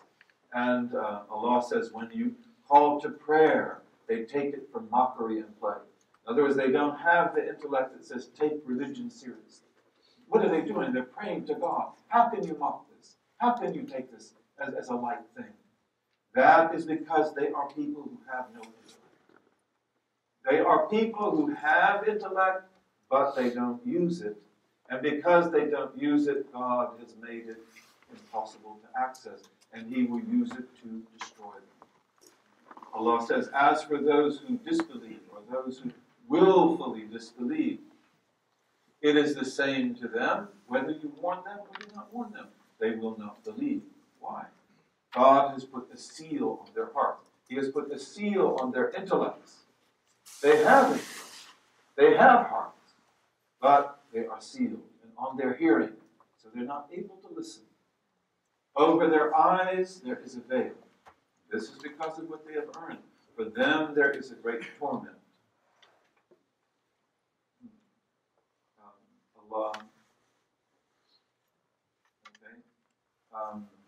So I'm going to skip this. We must be worthy of our intellects. Let me see. Allah says also in the Quran, كَلَّا بَلْ رَانَ عَلَى قُلُوبِهِمْ مَا كَانُوا يَكْسِبُونَ. No, this is not true. No, rather their hearts have rusted over by the evil they have earned. So this is the curse of not using it. And again, all the good that you have to use it. When you use the good that you have, God will reward you in the next life. Right? You believe, you do good, God will reward you. But He rewards you right now because He's Kareem. And His reward to you right now is tawfiq. You did good. You had good thoughts. You had good ideas. You did good things, so He makes it easier for you to do good. He opens the door of good. He opens the doors of salvation. And if we don't do that, we have evil thoughts. If we are not honest with ourselves, if we do not understand the seriousness of life, and we make a mockery of all things and play, then Allah punishes us. And part of that punishment is that He makes it more difficult to do what is right. And that can go on and on until He seals it. Like you have passed the point of no return. And therefore, your intellect will be there. I will seal it off. And it will be a proof against you. And in fact, you will not be comfortable with what you're doing because you know it's not right. We knew a woman in Michigan years ago who she didn't believe. She was a feminist at a time when there were a few feminists. She was an atheist. She had a little boy. Her marriage was broken, unfortunately. And one time she was at a group of our brothers and sisters, and she was talking about, she was an atheist. She was speaking in the strongest terms, and her son got far away from her into the street. And then she noticed that a car was coming really fast, and that child was going to be killed. She saw it. He was between the cars. He came out in the street, and what did she do? She said, "Oh my God!" She wasn't being funny. She said, "Oh my God!" Like that. And that's what? That's istighatha. That's what we call calling upon God for help. She said, "Oh my God." So what is this? What were you just saying a second ago? And this is because in her heart she knows that's the truth. The aql is there, but it's sealed over. Yet in instances of extreme fear or joy, it can come out. And then the next day, and the child is saved. Because when you call upon Allah in iltirab, in extreme necessity, He will answer your prayer. And so the car slammed on its brake, there was dust and noise and screeching, and the child came out just by a hair. And he wasn't touched. And then he ran to her, she ran to him, she was crying, she embraced him, and so she has intellect. And may God guide her. And may God enable her to access her intellect. But you have to do good, okay? And we're out of time, aren't we? Okay, so truly we have created for Jahannam many spirits and human beings. They have hearts, they have intellects, with which they do not understand. They don't use them. They have eyes with which they do not see. They can see, but they choose not to. They have ears with which they do not hear. Such as these are like cattle. Rather, they are more straight than that. It is these who are the heedless. They don't take life seriously. So we'll end right here. We have to guard and defend our intellects. And we have to guard and defend the faith. This means in a nice way, in a merciful way, in a loving way. We have got to be able to take this message to ourselves, to our communities, to our families, to our homes, and to the society at large. And we have got to teach many things. Really, the task we have before us is a beautiful task. It is enlightening. Look at people like Shaykh Abdul-Aziz. Look at the brilliance with which he speaks. Look at the depth that he has. That's not fascinating? Yes, it is fascinating. And this is what we ask of you. Learn this deen. Imbibe this deen. Learn how to defend it in your own life, because you've got to do that. doubts come to you. Doubts are not a sin. Doubts are a test. How do you answer those doubts? You have a right to ask questions about doubts. And you have a right to be answered.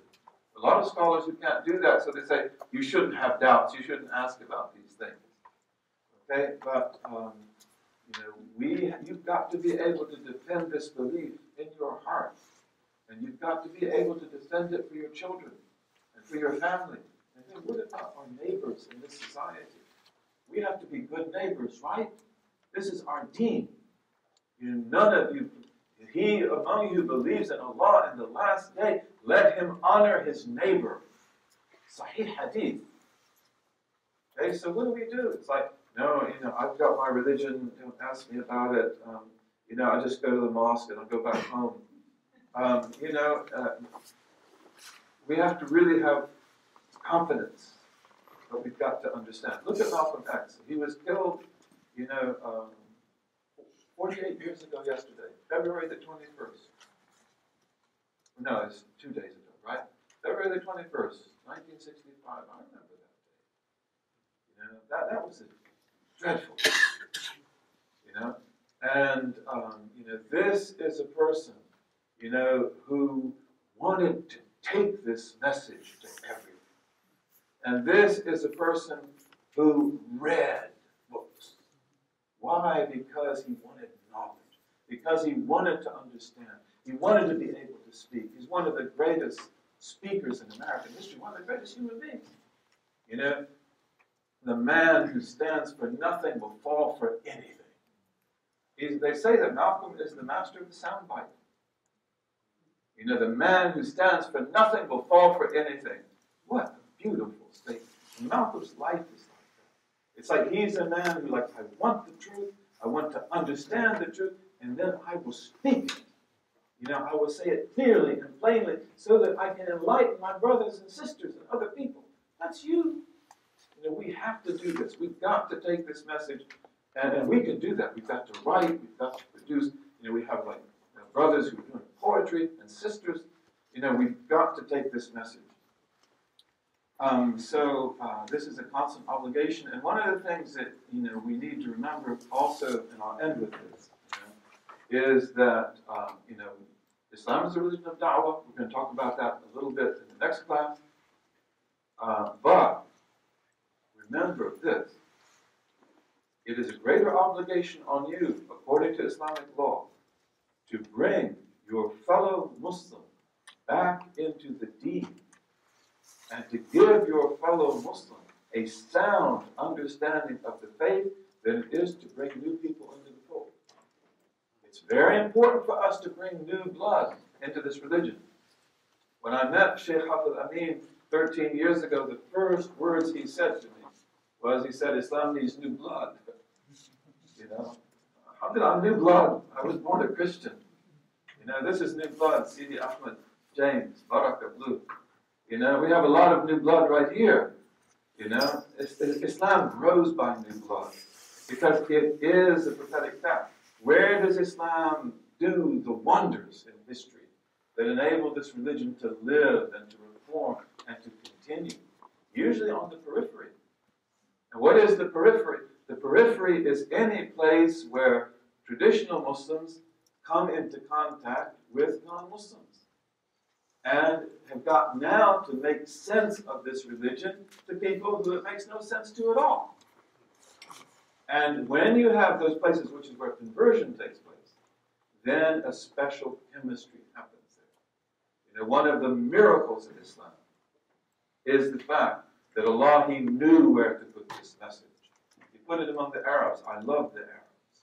The Arabian Peninsula is incredible. Okay, He knew where to put this incredible language that they have. We could talk about that for hours.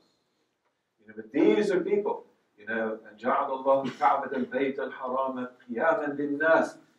Allah made the Kaaba, like a king for the people, a qiyam, hayyin. Because the Arabs had no kings, they had no state. They had the Kaaba, they had the sacred month. That verse is a huge verse. These are people that had no civilization of cities.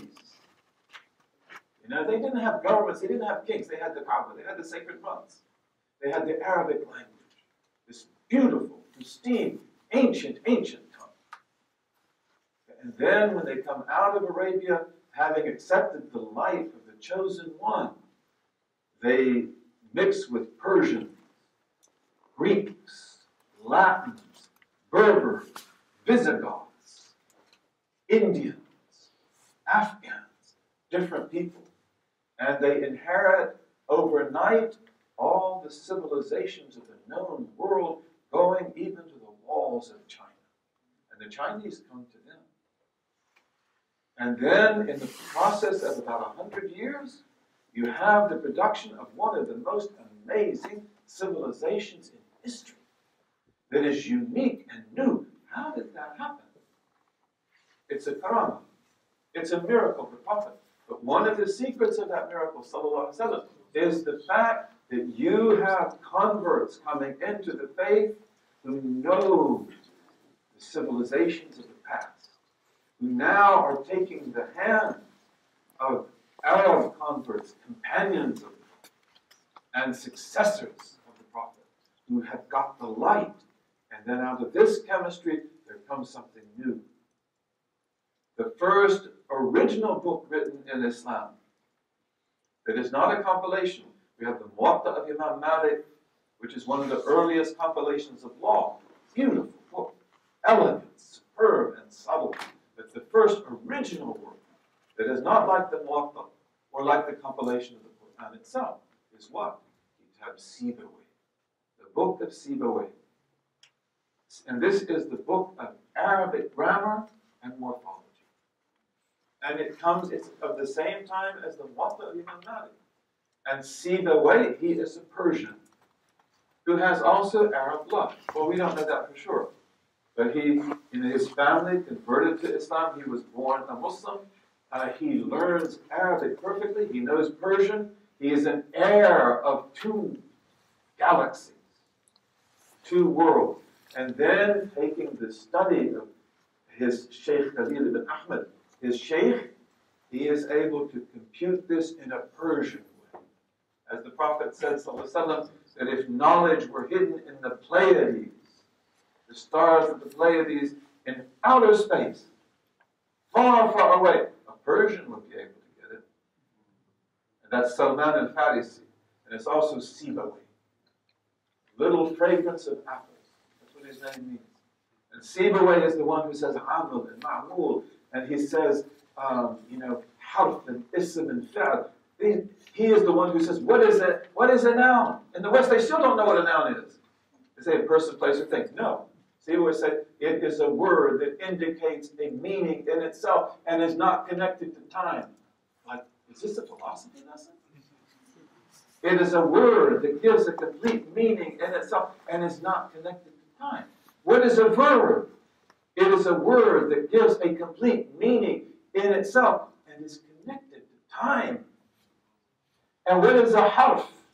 A particle. It is a word that has no meaning in itself, but indicates a meaning in a noun, a nominal, or a verb. What is this? Sun letters, moon letters. Why? Why did you make it so beautiful? What are you tempting me with? You know, when I first became Muslim, I'm like, you've got moon letters and sun letters? 14 letters are moon letters, and 14 letters are sun letters. I want to study more. And this is really the greatness of Islam. But this is because of the fact that you have new blood coming in with the people who receive the message. And the history of the madrasa system, lots of things in Islam are like that. And this is where we are in the United States today. This is a critical time. This is a critical time. And this is a difficult time. You know that, right? You watch Fox News. Oh, it's like, what happened to white people? I don't know. It's like, what's wrong? There's a book called What's Wrong with White People, written by a white person. It's like, what's going on? Cognitive frames, that's what it is. The debasement of cognitive frames. Don't think of an elephant, George Lakoff. Okay, but we are in a jihad. This is a jihad of the tongue and of the pen and of courageous spirit and nobility. We have got to live this religion. We've got to show this religion. And inshallah, we can wake them up. And when they wake up, these are people that, they have to, Allah in His mercy gives every people on the earth a chance to learn the truth and to follow it. You don't think these people have a chance? I believe they will. And we have to give them that chance. And we have to make it easy for them to understand what a great faith it is that you have, that you inherited. اللهم وفقنا لما تحبه وترضاه وجعلنا من عبيدك السعداء وأمتنا على كلمة الهدى علمنا ما ينفعنا ووفقنا للعمل بما علمتنا به واجعل ما نحن فيه خالصا مخلصا لوجهك الكريم يا رب العالمين. اللهم اجعل تجمعنا هذا تجمعا مرحوما وتفرقنا بعده تفرقا معصوما لا شقيا منا ولا محروما آمين. May Allah give us all beautiful intentions. Intention is everything. And may He give us long lives and good health. And may He illuminate your heart with sound knowledge of the greatness of this religion, so that you can take that light to others. So we break now, right?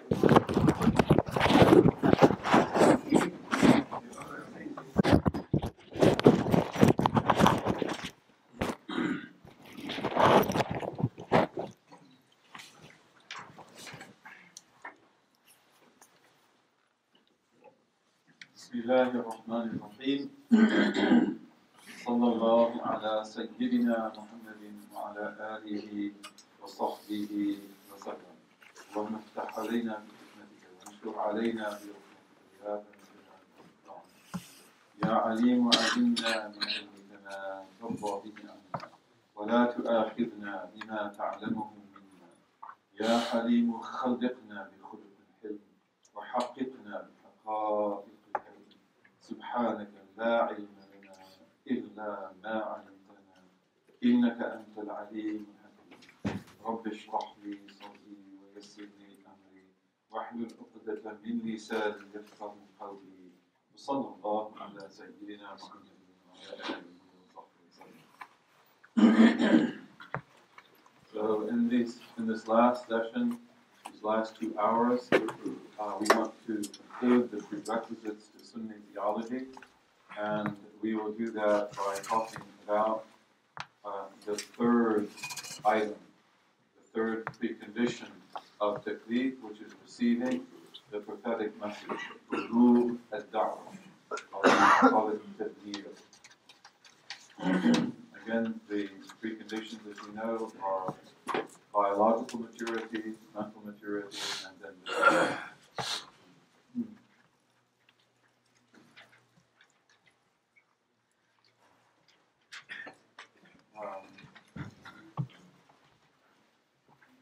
so this is actually the content of Taklif. And this refers to the way that we respond to the prophets and the legacy of prophecy in human civilization. To begin with, one of the major tasks of the prophets themselves is to awaken the aql. Human beings are given this great faculty. And this faculty is so profound, so metaphysically powerful, that it can be referred to as the universal messenger of God. But for most human beings, it is difficult to follow the dictates of Allah. It's very difficult for them to do the things they know they ought to do, and to give up the things that they ought to give up, especially when that conflicts with their communal interests or their self-interest and other things like that. So the prophets then, one of their basic roles is to awaken the aql and to empower the intellect.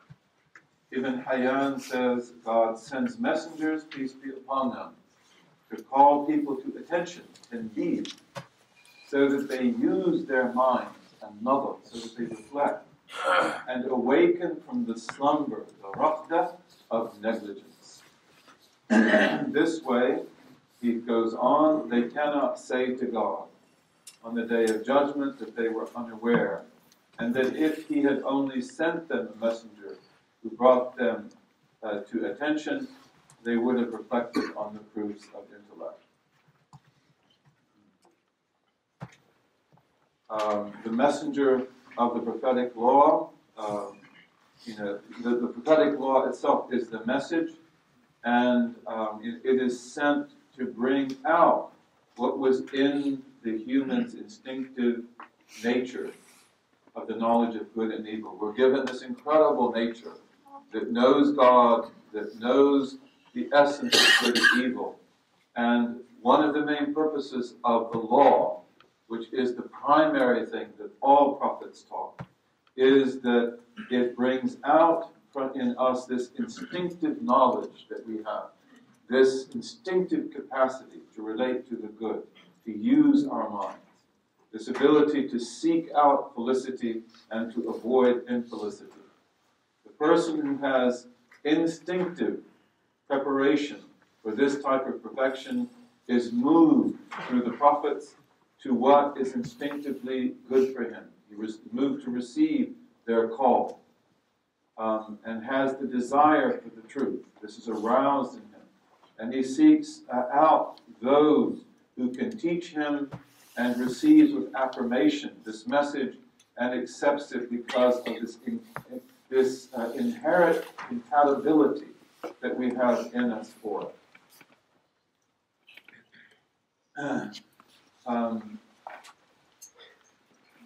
The primary prophetic responsibility is communication of the message. When we study about prophets in Islamic law, in Islamic Aqidah, we know that we believe that all of God's prophets and all of his messengers, they were truthful, they were people who spoke the truth, they were worthy of the trust, they were people who we can emulate, and they completely communicated the message that God sent them with. This is why in the history of prophecy, prophets have to be protected. Otherwise, people will kill them. People will drive them out. Because in teaching the truth, they say things that are not acceptable. But their primary responsibility is to deliver the message.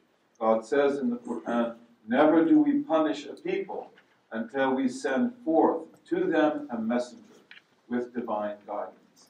Either that messenger comes to them in person, like Abraham or Isaac or Jacob or Joseph or Moses or Jesus or the Prophet Muhammad, or representatives of that messenger come to them. God says, if you turn away, then know that our messenger is only required to make clear conveyance of the message. He only has to do al-balagh al-mubin. This is his responsibility. The Quran says, whenever a throng of disbelievers is cast into the fire, its keepers say to them, did there not come to you a forewarner from God? They say, yes, there did indeed come to us a forewarner. But we belied faith and said to him, God did not send down anything to us. God also says in the Quran, this is a clear conveyance. This is a balagh. This is a clear message that is being delivered to humankind so that they be forewarned by it.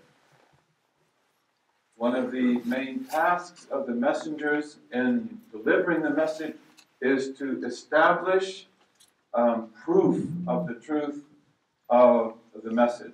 Here I have iqamat al-hujjah, and that's just a mistake. It should be iqamat al-hujjah. So this is one of the main things that the prophets have to do. This is also why the prophets of God, the messengers of God, are chosen among the very best of human beings. They are perfect human beings. They're complete human beings, beautiful human beings, honest, merciful, upright human beings, because this is also part of God's mercy in making the message clear, that the messenger is also part of that message. And the message is a person who inspires you to follow them. Allah says in the Quran, they were messengers bearers of glad tidings, and forewarners, so that after the coming of the messengers, people would have no argument before God to justify their misdeeds. God is truly overpowering and all-wise. Allah also says, O messenger, proclaim all that has been sent down to you from your Lord. For if you do not do that, you will not have conveyed his message. And have no fear, for God will preserve you from the people. Wallahu ya'asimuka minan nas. So it's very clear that in doing this task, which our prophet did, and before him Jesus and John the Baptist and Moses and all the prophets, that necessarily in telling the truth that God wants them to deliver, that they will say things that are displeasing. They will displease the oligarchies, the groups with self-interest, and so forth. And so therefore people will try to destroy them, as they did with our prophet and all the prophets before. But in this case, God promised our messenger that he would preserve him. God will protect you. Al-Tabari says God does not destroy a people until after their excuses for disbelief have been removed. And he does that by sending to them messengers who establish the proof of God. This is also our responsibility as heirs of the messengers, that we have to live Islam and we have to teach Islam in a way that makes it clear that this is the truth, that this is the divine message. That's why one of the worst things a Muslim can do is to misrepresent the faith. And especially when misguided Muslims today do things that are absolutely horrendous, that no person with the right mind would ever do. This is a huge sin, because of the fact that this blocks people from the message. And it shows them, and it makes people think that this cannot possibly be true. Who are these people? What is this religion? We have to live this faith and we have to represent it right.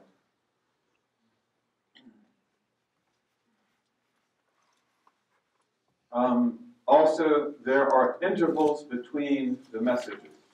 And we refer to these in Arabic as fatarat. The word fitra in Arabic is with a ta, which we write in English as a T with a dot under it. Ta. Here, the letter is ta. So it's fatra. It is a gap, a period in between. And so you have then messengers who are sent in history, and then their message is delivered.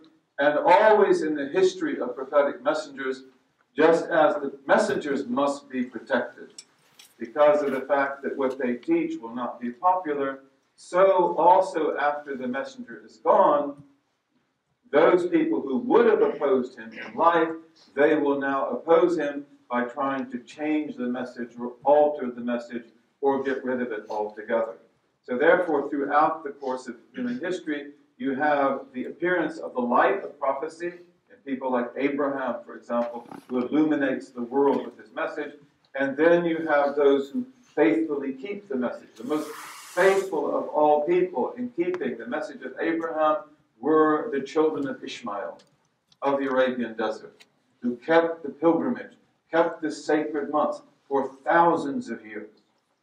The deviations that came into Abrahamic religion in Arabia, the worshipping of idols and other things like that, this was actually very late historically.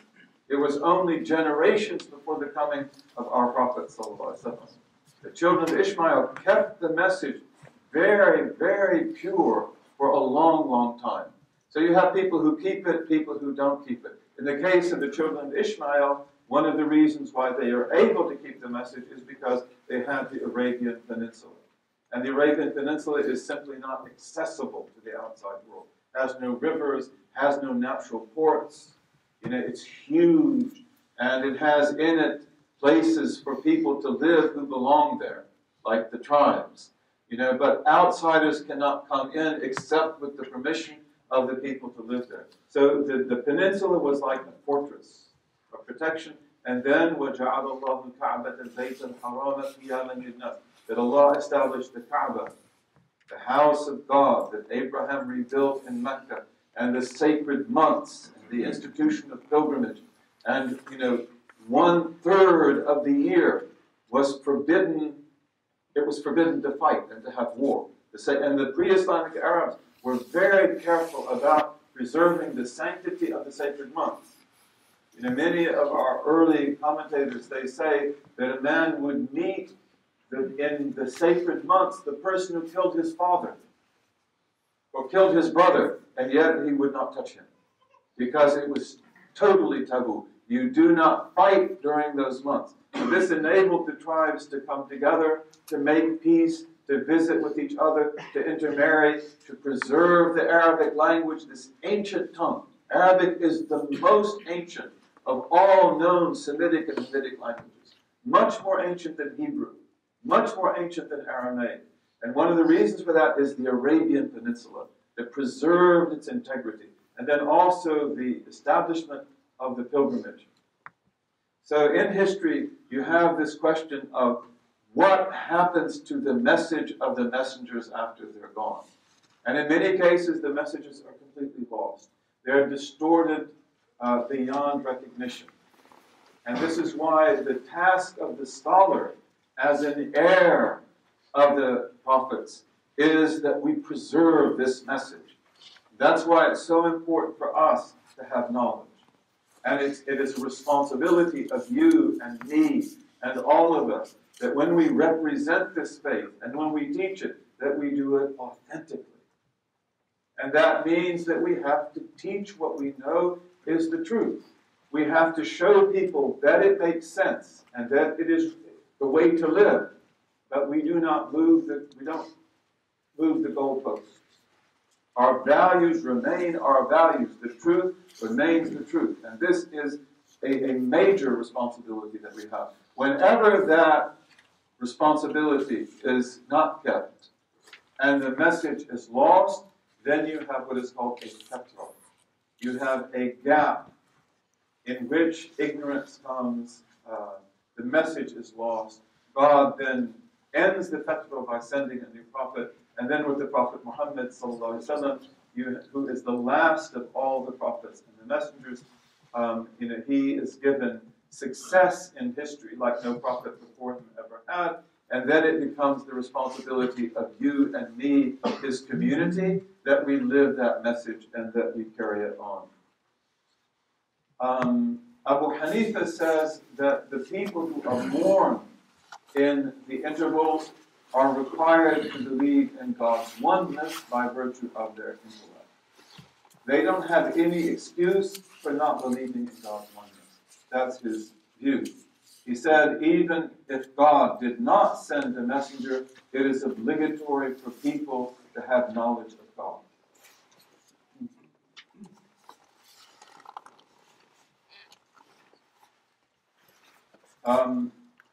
There's a lot of discussion about these intervals between the prophets, and the Ash'ari position basically is that people born in the intervals when the message is lost, they are not mukallaf, they don't have taklif. But Imam Nawawi, who is an Ash'ari, he said, but there is hardly ever a true period of fatra. In other words, like we speak of these intervals between prophets, but in reality, they're never or rarely ever 100% intervals. In other words, usually human beings have an instinctive nature that believes in God, and they have legacies that they received from the past. So usually enough of the prophetic message comes to them that they know basically what is good, what is evil, what you should do, what you shouldn't do, that God exists, and so forth. And a lot of our scholars have taken that position, that no matter what happened to the message of Jesus, or the message of Moses, or the message of earlier prophets, that there is a basic knowledge of God which is there among almost all people. And that is enough to show them that they have to seek the truth and they have to try to find it in their lives. If they don't find it and they die as people of the interval, then God judges them according to what they knew. And Nawawi says, whoever dies in the fatra, in the interval between prophets, in a manner like that of the Arabs in pre-Islamic times, and worship idols shall be in the fire. This is not a case of their being taken to task before the coming of the da'wah, because the call of Abraham did come to them, and that of other messengers than he. People are required to think critically. This is very important. So no matter who you are, no matter what society you belong to, no matter what your social class is, you have to look for the truth. And the Quran is very clear. It repeatedly states that people who blindly follow leaders into misguidance will not be excused. They had intellect. They made this choice. It was their responsibility to seek out the truth. God says, when those who were followed into disbelief disavow themselves of those who followed them, as they witness the torment awaiting them, thus all ties between them shall be utterly cut off. And those who followed them shall say, if only we had a chance to return to the world, we would disavow ourselves of them as they have disavowed themselves of us.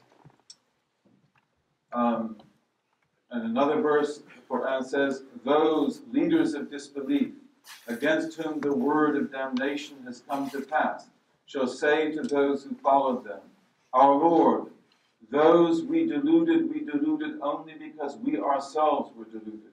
We disavow before you their claims. It was not us whom they worshipped.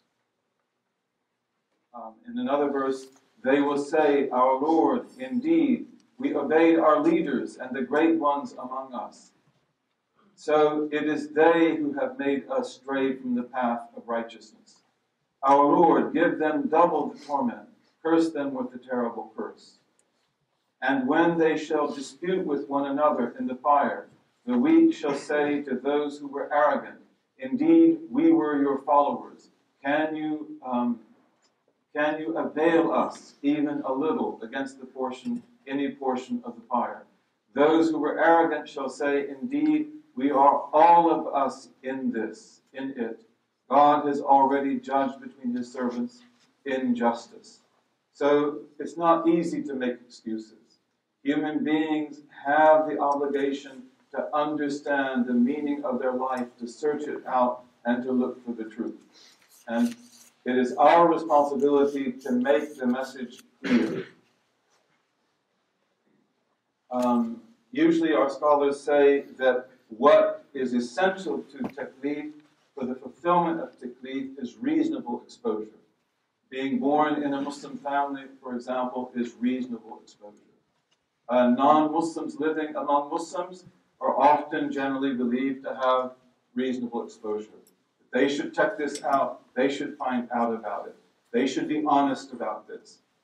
The question usually is about people who live in remote areas where the message does not reach them.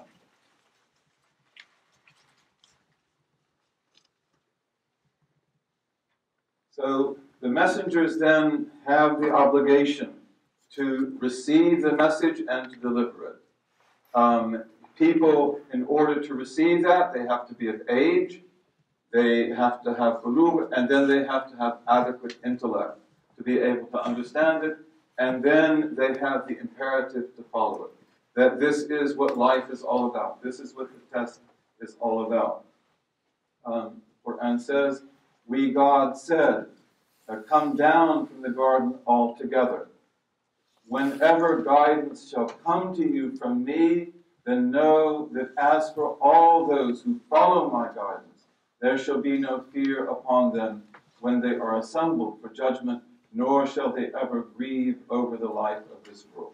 So this is a basic fundamental of taklif, that when the truth comes, you have to follow the truth. Some of our great scholars, they say that when the truth comes to you, it comes like a mountain. And if you will embrace it at that time, it remains like a mountain in your heart. But if you don't embrace it, you know it's the truth, but you turn your back on it, then it will go away. And if it comes back, it won't come back like a mountain. It will come back as something much less than that. And if you take it then that's good. If you don't adopt it, then it will go away, and it comes back as something weaker and smaller. So we all have this responsibility that when we learn the truth, we have to be serious about it, and we have to follow it. We have to adopt it. This is what life is about. So among the natural corollaries of bulugh al-da'wah, this is something that is very important for us, is not just that it validates taklif and that it gives us the aptitude, to obey, but we must receive the message. We must preserve the message. We must live by the message. And having intellect requires that we follow our intellect. Receiving the message requires that we preserve that message and follow it. And this is our responsibility as a community, and this is especially the responsibility of the scholars. Scholars are the heirs of the prophet, as we said before. God's messenger said, the excellence of the scholar over the ordinary worshiper is like the excellence of the moon over the other planets. The scholars are the heirs of the prophets.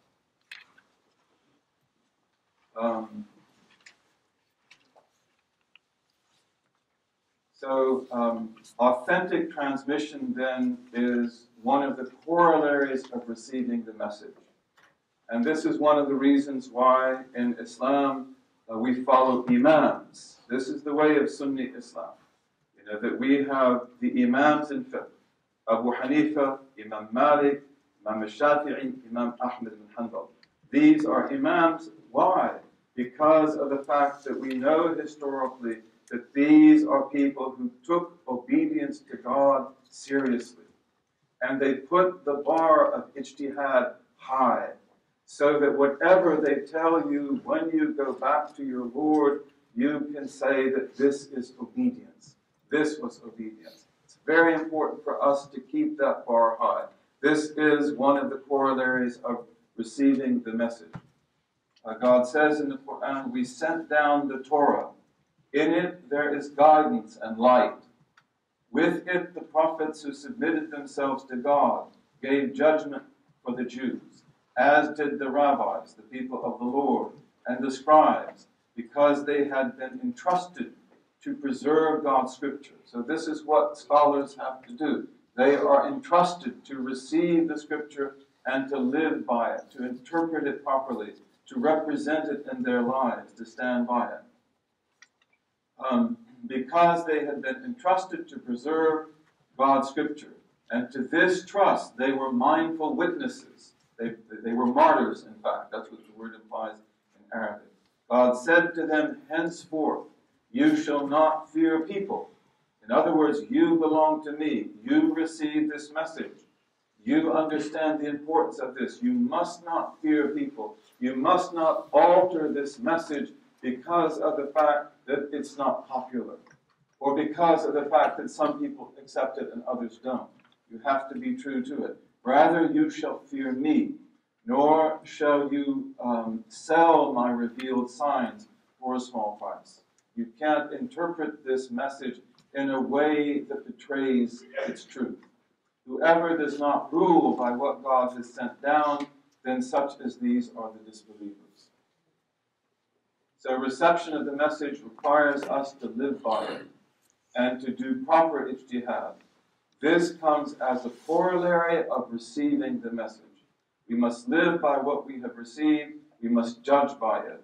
And this is the dynamic aspect of taklif. Misrepresentation of the message is the greatest scholarly evil. Inauthentic transmission, betraying the message, improper ijtihad. God says, so tribulation is for those who write the scriptures with their own hands, who interpolate the scriptures. In other words, they change the message and then say, this is from God. They do so to obtain thereby a small price. So tribulation to them for what their hands have written, and tribulation for them for what they earn from it. Indeed, there is a faction among them who distort the scripture with their tongues, so as to make you think it is from the scripture, yet it is not from the scripture. They say, this is from God, yet it is not from God. Thus they speak lies against God, and they do so knowingly. So this is very, very important, that we receive the message, taklif then is fulfilled, and then we have the responsibility to keep that message, to interpret it properly, to live by it, and to give it to others. To betray the message is to break the covenant.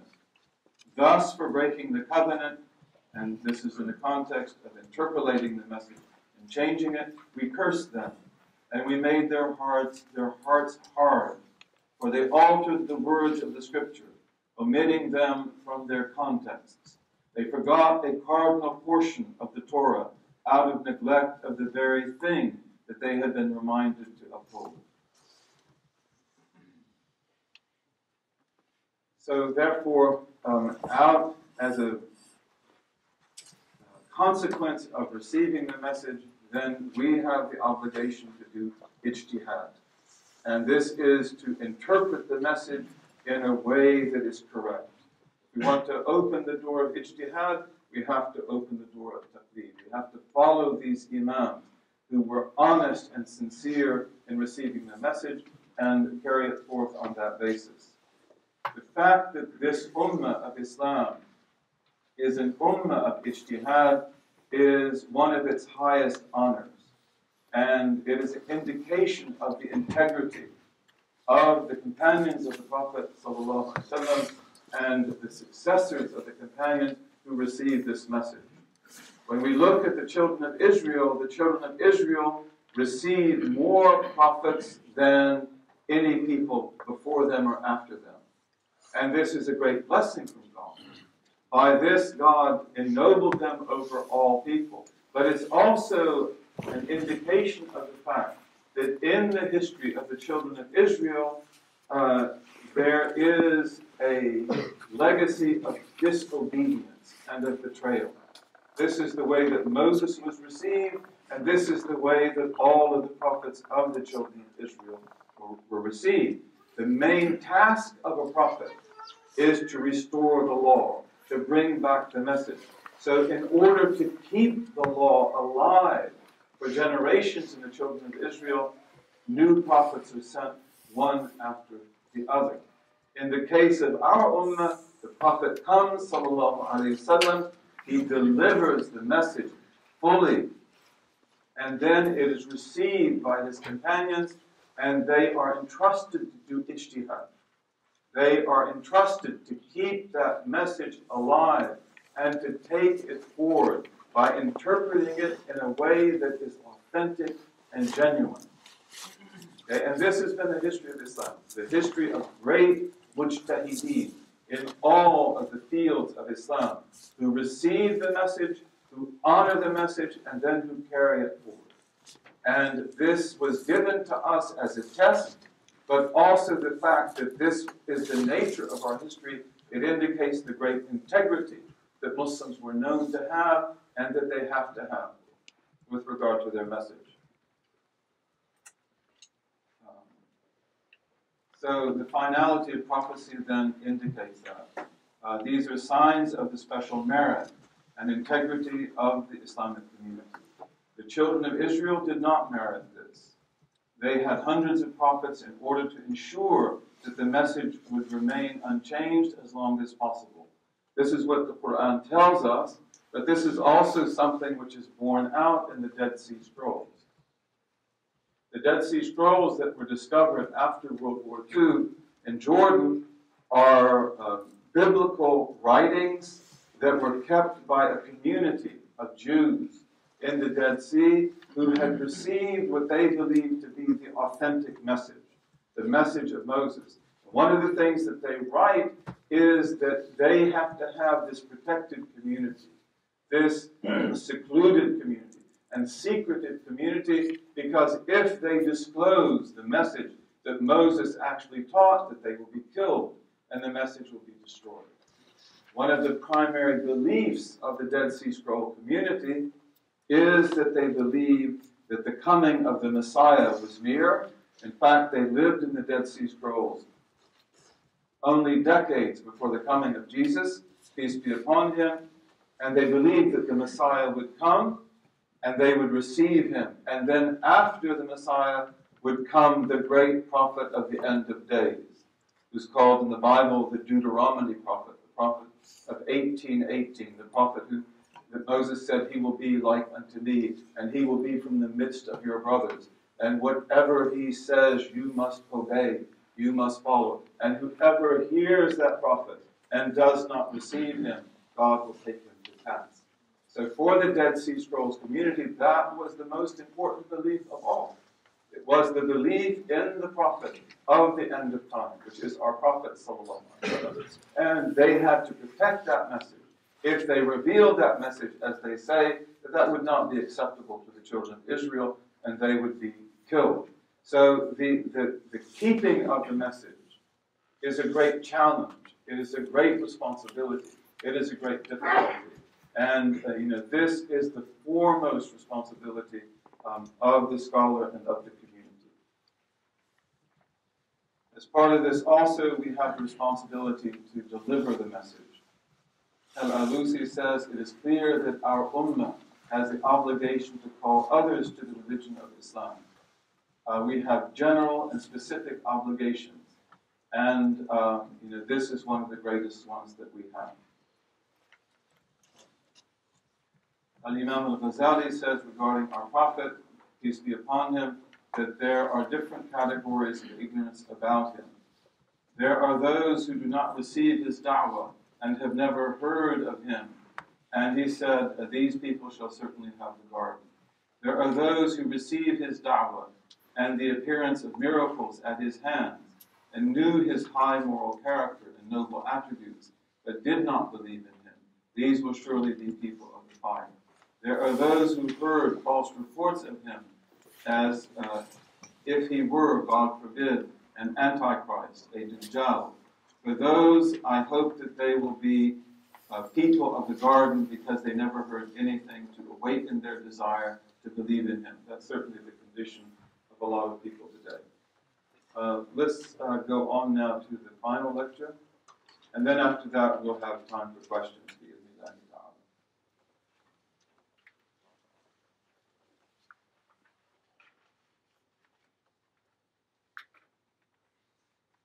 Okay, so now we want to talk about the meaning of the word taklif,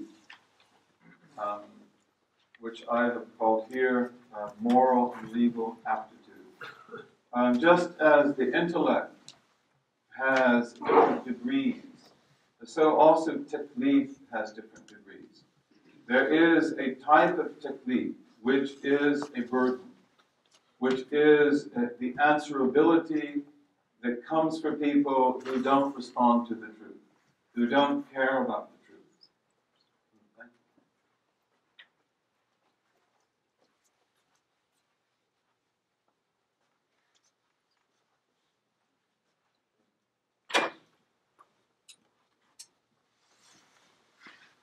Okay, so all human beings that are of sound mind and who have majority, they have this ethical, moral imperative to seek what is right and to do what is right. And in that sense, a taklif is a burden. It is answerability. It is responsibility. It is a duty. The other aspect of taklif is that taklif, once it is embraced and once it is accepted, it empowers. It becomes an aptitude to do good and to approach God, and to be accepted by God. It enables us to approach Him through fulfilling our responsibility. Let's begin by looking at the Arabic word. The word taklif comes from the root kaf, lam, fa. And again, Ibn Faris, when he studies the root meanings of Arabic words, he tries to take them back to one or two root meanings. And he says that this root has only one basic meaning. And it is the one expressed in the Arabic statement, kalif al-shaykh. which means that he loved a thing passionately. Kalif al-shay is to love a thing and to be passionately attached to it. So this is the meaning that's at the root of the word. Out of this root, there develop other words that indicate undertaking something that involves hardship, mashaqqa, or difficulty, mashaqqa, or hardship, usr. The word kulfa in Arabic means difficulty. It implies mashaqqa. And literally, the word taklif means the imposition of difficulty. It is when a kulfa is imposed on you. Okay, but it's very important for us to understand that the kind of burden that is imposed upon us is for us a burden of love. In other words, we have to receive the prophetic message. That's not easy to do. We have to believe in the prophetic message. We have to live by it authentically and genuinely. That is the imposition of difficulty. Yet at the root of this is the love that we have for God and His messenger and the love we have for the truth. So taklif then, in terms of its root meaning, implies a type of difficulty that is rooted in love and passionate attachment. We could illustrate that, for example, by the difficulty a mother has in bearing and caring for a child. That is one of the greatest difficulties of all. And yet, the woman is miraculously able to do that because of the love and the passionate attachment that she has to that baby. It is like the difficulty a good person endures to care for the family, the sick, the elderly, and others that we love. It is like the difficulty of a physician who loves and honors his profession or her profession, and therefore takes care of the patients and bends over backwards to do the best that they can. It is like the difficulty of a lover of knowledge, which he or she endures to master that knowledge and to spread that knowledge, to become worthy of it, to be a scholar, to be a teacher. Most profoundly, it is like the knowledge of the man or woman who knows and loves God and seeks to fulfill the rights of God's lordship over us and to be true servants. This also implies that it is a difficulty assumed by choice. It is not a moral burden that we bear whether we like it or not. We gladly accept the taklif that God calls us to. Taklif establishes the right of God's lordship and the duty upon us of servanthood. This is the most fundamental of all obligations. God is the creator, God is the Lord. So we accept that right that He has over us. And we affirm the obligation that we have to be God's servants and to devote ourselves to Him. Taklif then is more than mere moral and legal responsibility. It is more than just accountability. But for those who have intellect and who turn their backs on it, for those who receive the message and turn away from it, the only aspect of taklif that they have is that they will be judged and that they will be held accountable. Taklif, though, for the believer who accepts it and embraces it with love, it has an aspect of moral and legal eligibility. It is a type of qualification. It is an adequacy that we have, a capacity, a competence. So therefore, full taklif is much more than just, full taklif is full moral and legal competence. It is ahliya, as some of our scholars say.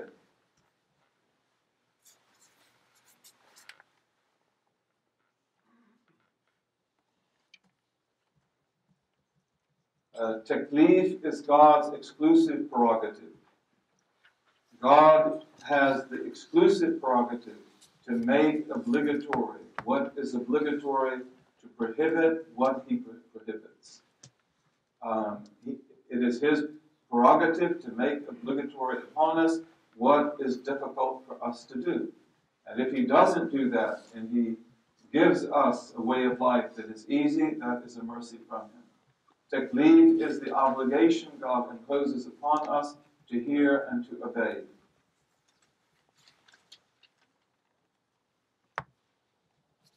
Qualification for taklif makes us fully human. Taklif is the hallmark of the divine trust, the amana, that each human soul carries. God says in the Quran, "We offered the trust to the heavens and the earth and the mountains, but they refused to bear it, and were fearful of it, yet the human being bore it."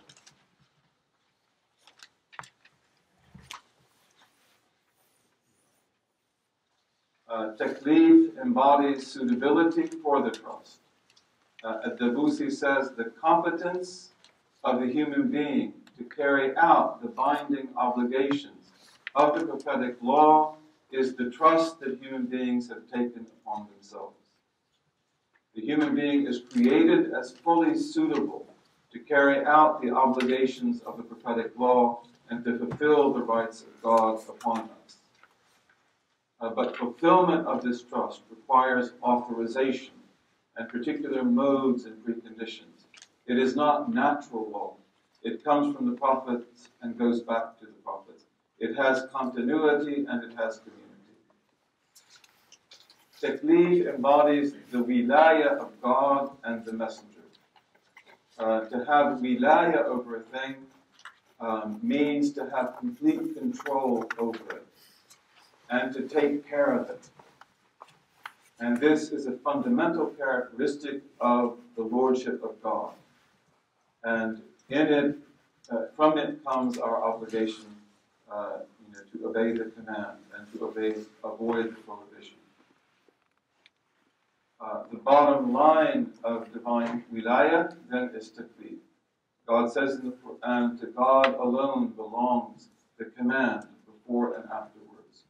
You who believe, do not place yourselves before God and his messenger. God is the patron, the wali of those who believe."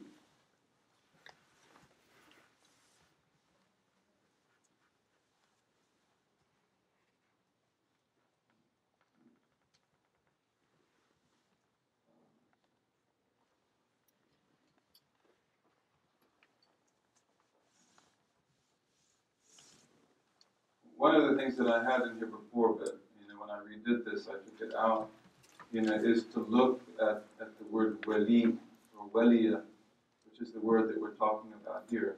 Like a lot of Arabic words, it has different meanings. It projects into other meanings. So the basic meaning of wali is the one that just talked about. The wali is the one who owns something.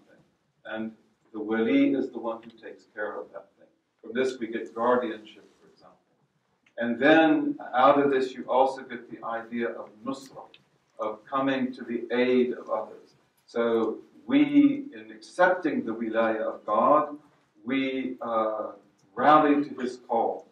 And then God also protects us. And then out of this also you get the notion of nearness to God, which is the wilaya that becomes sainthood. So taklif then is it's the first type of wilaya, that we recognize that God is our Lord. We recognize that he created us. We recognize that he owns us, that we belong to him. And therefore we also recognize that he takes care of us, and we accept that. So this is the basic line in taklif. Allah says, "O you who believe, obey God and obey the messenger and those in authority among you. And if you dispute anything, then refer it to God and the messenger, if you truly believe in God in the last day. That is the best and fairest resolution of your disagreements." So taklif means to accept the obedience of God and His messengers, even if we do not fully understand the wisdom behind the commands and the prohibitions. We live in the abode of taklif. Taklif pertains only to this world. After this world, we go into the other worlds that are before the judgment, and there is no taklif. There, we only have the consequences of taklif in this world, whether we accepted it, whether we rejected it. To some extent, there is universal taklif. To some degree, every person has moral capacity and spiritual responsibility. All creation, as the Quran teaches us, beseeches God. Al-Baji says there is no difference among the ummah that non-Muslims are called upon to believe. They are mukhatabun. God addresses them and calls them to faith. This universal khitab, this universal address to believe, has the most basic theological and moral components. Islam, the Prophet said, cuts away yajubbu, what came before it. Al-Qarafi, one of our great scholars, he says this hadith makes it very clear that non-Muslims have a certain theological and moral competence before entering Islam. If they didn't, then there would be no meaning to Islam's cutting away the wrong that they had done. There is also a specific dimension of taklif, and this is the privilege of taklif, of accepting it and coming into it. And this is why fulfilling the three preconditions is essential. We must submit to Islam to have the gift of full taklif, which is this aptitude to please God and to approach Him. Islam is based on God's prerogative to impose taklif upon us through His prophets and messengers. Islamic taklif is theological, moral, legal, and spiritual authorization and competence.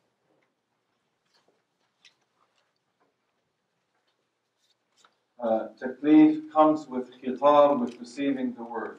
Khitab, the address that God gives to all people in Revelation, is reception of God's command and prohibition through the prophets. It comes with bulugh al-da'wah, when we are of age and able to understand. It implies immediate obligation to obey. There is a judgment with khitab. There is no judgment without khitab. We can illustrate that, for example, in the story of the son of Noah and of Ishmael, the son of Abraham. The Quran says, and Noah called out to his son, who was in a place apart, my dear son, embark with us and do not be among the disbelievers. So when Noah calls upon his son, this is khitab. This is the address of the prophetic message. And when his son rejects it, then this makes his son a disbeliever, as the Quran says. On the other case, in the case of Ishmael, Abraham said, my dear son, I have seen in a dream that I am to sacrifice you. Consider this and tell me, what do you think? He said, my dear father, do what you are commanded. So Abraham's son hears the khitab. He receives the address of the prophetic message, and then he accepts it. So then he comes into full taklif, and he is pleasing to God. Taklif is a weighty commitment. It is a dhimma. We use this word dhimma from a root which is to be unworthy of praise, to be worthy of blame. That is because one who does not keep that commitment does not deserve praise, but deserves blame. Taklif is a principal gift and mercy. Taklif is the key to salvation. Taklif makes us fully eligible for salvation. It links us directly to the living prophetic legacy. It brings idhn, permission, and continuity. Taklif also allows us to draw near God and to win His pleasure. Taklif, therefore, entails potential reward. As God says in the verse that we cited before, never do we punish a people until we send forth forth to them a messenger with divine guidance. But this also implicitly indicates that we do not reward a people also until, or we do not fully reward them until we send a messenger.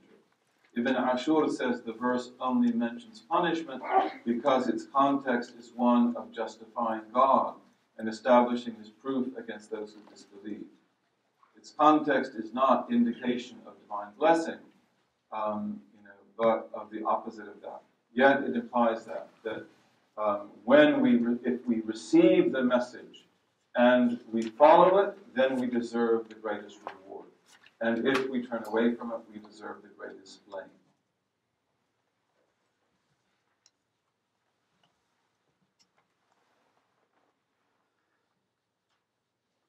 Okay, I think I'm going to stop here.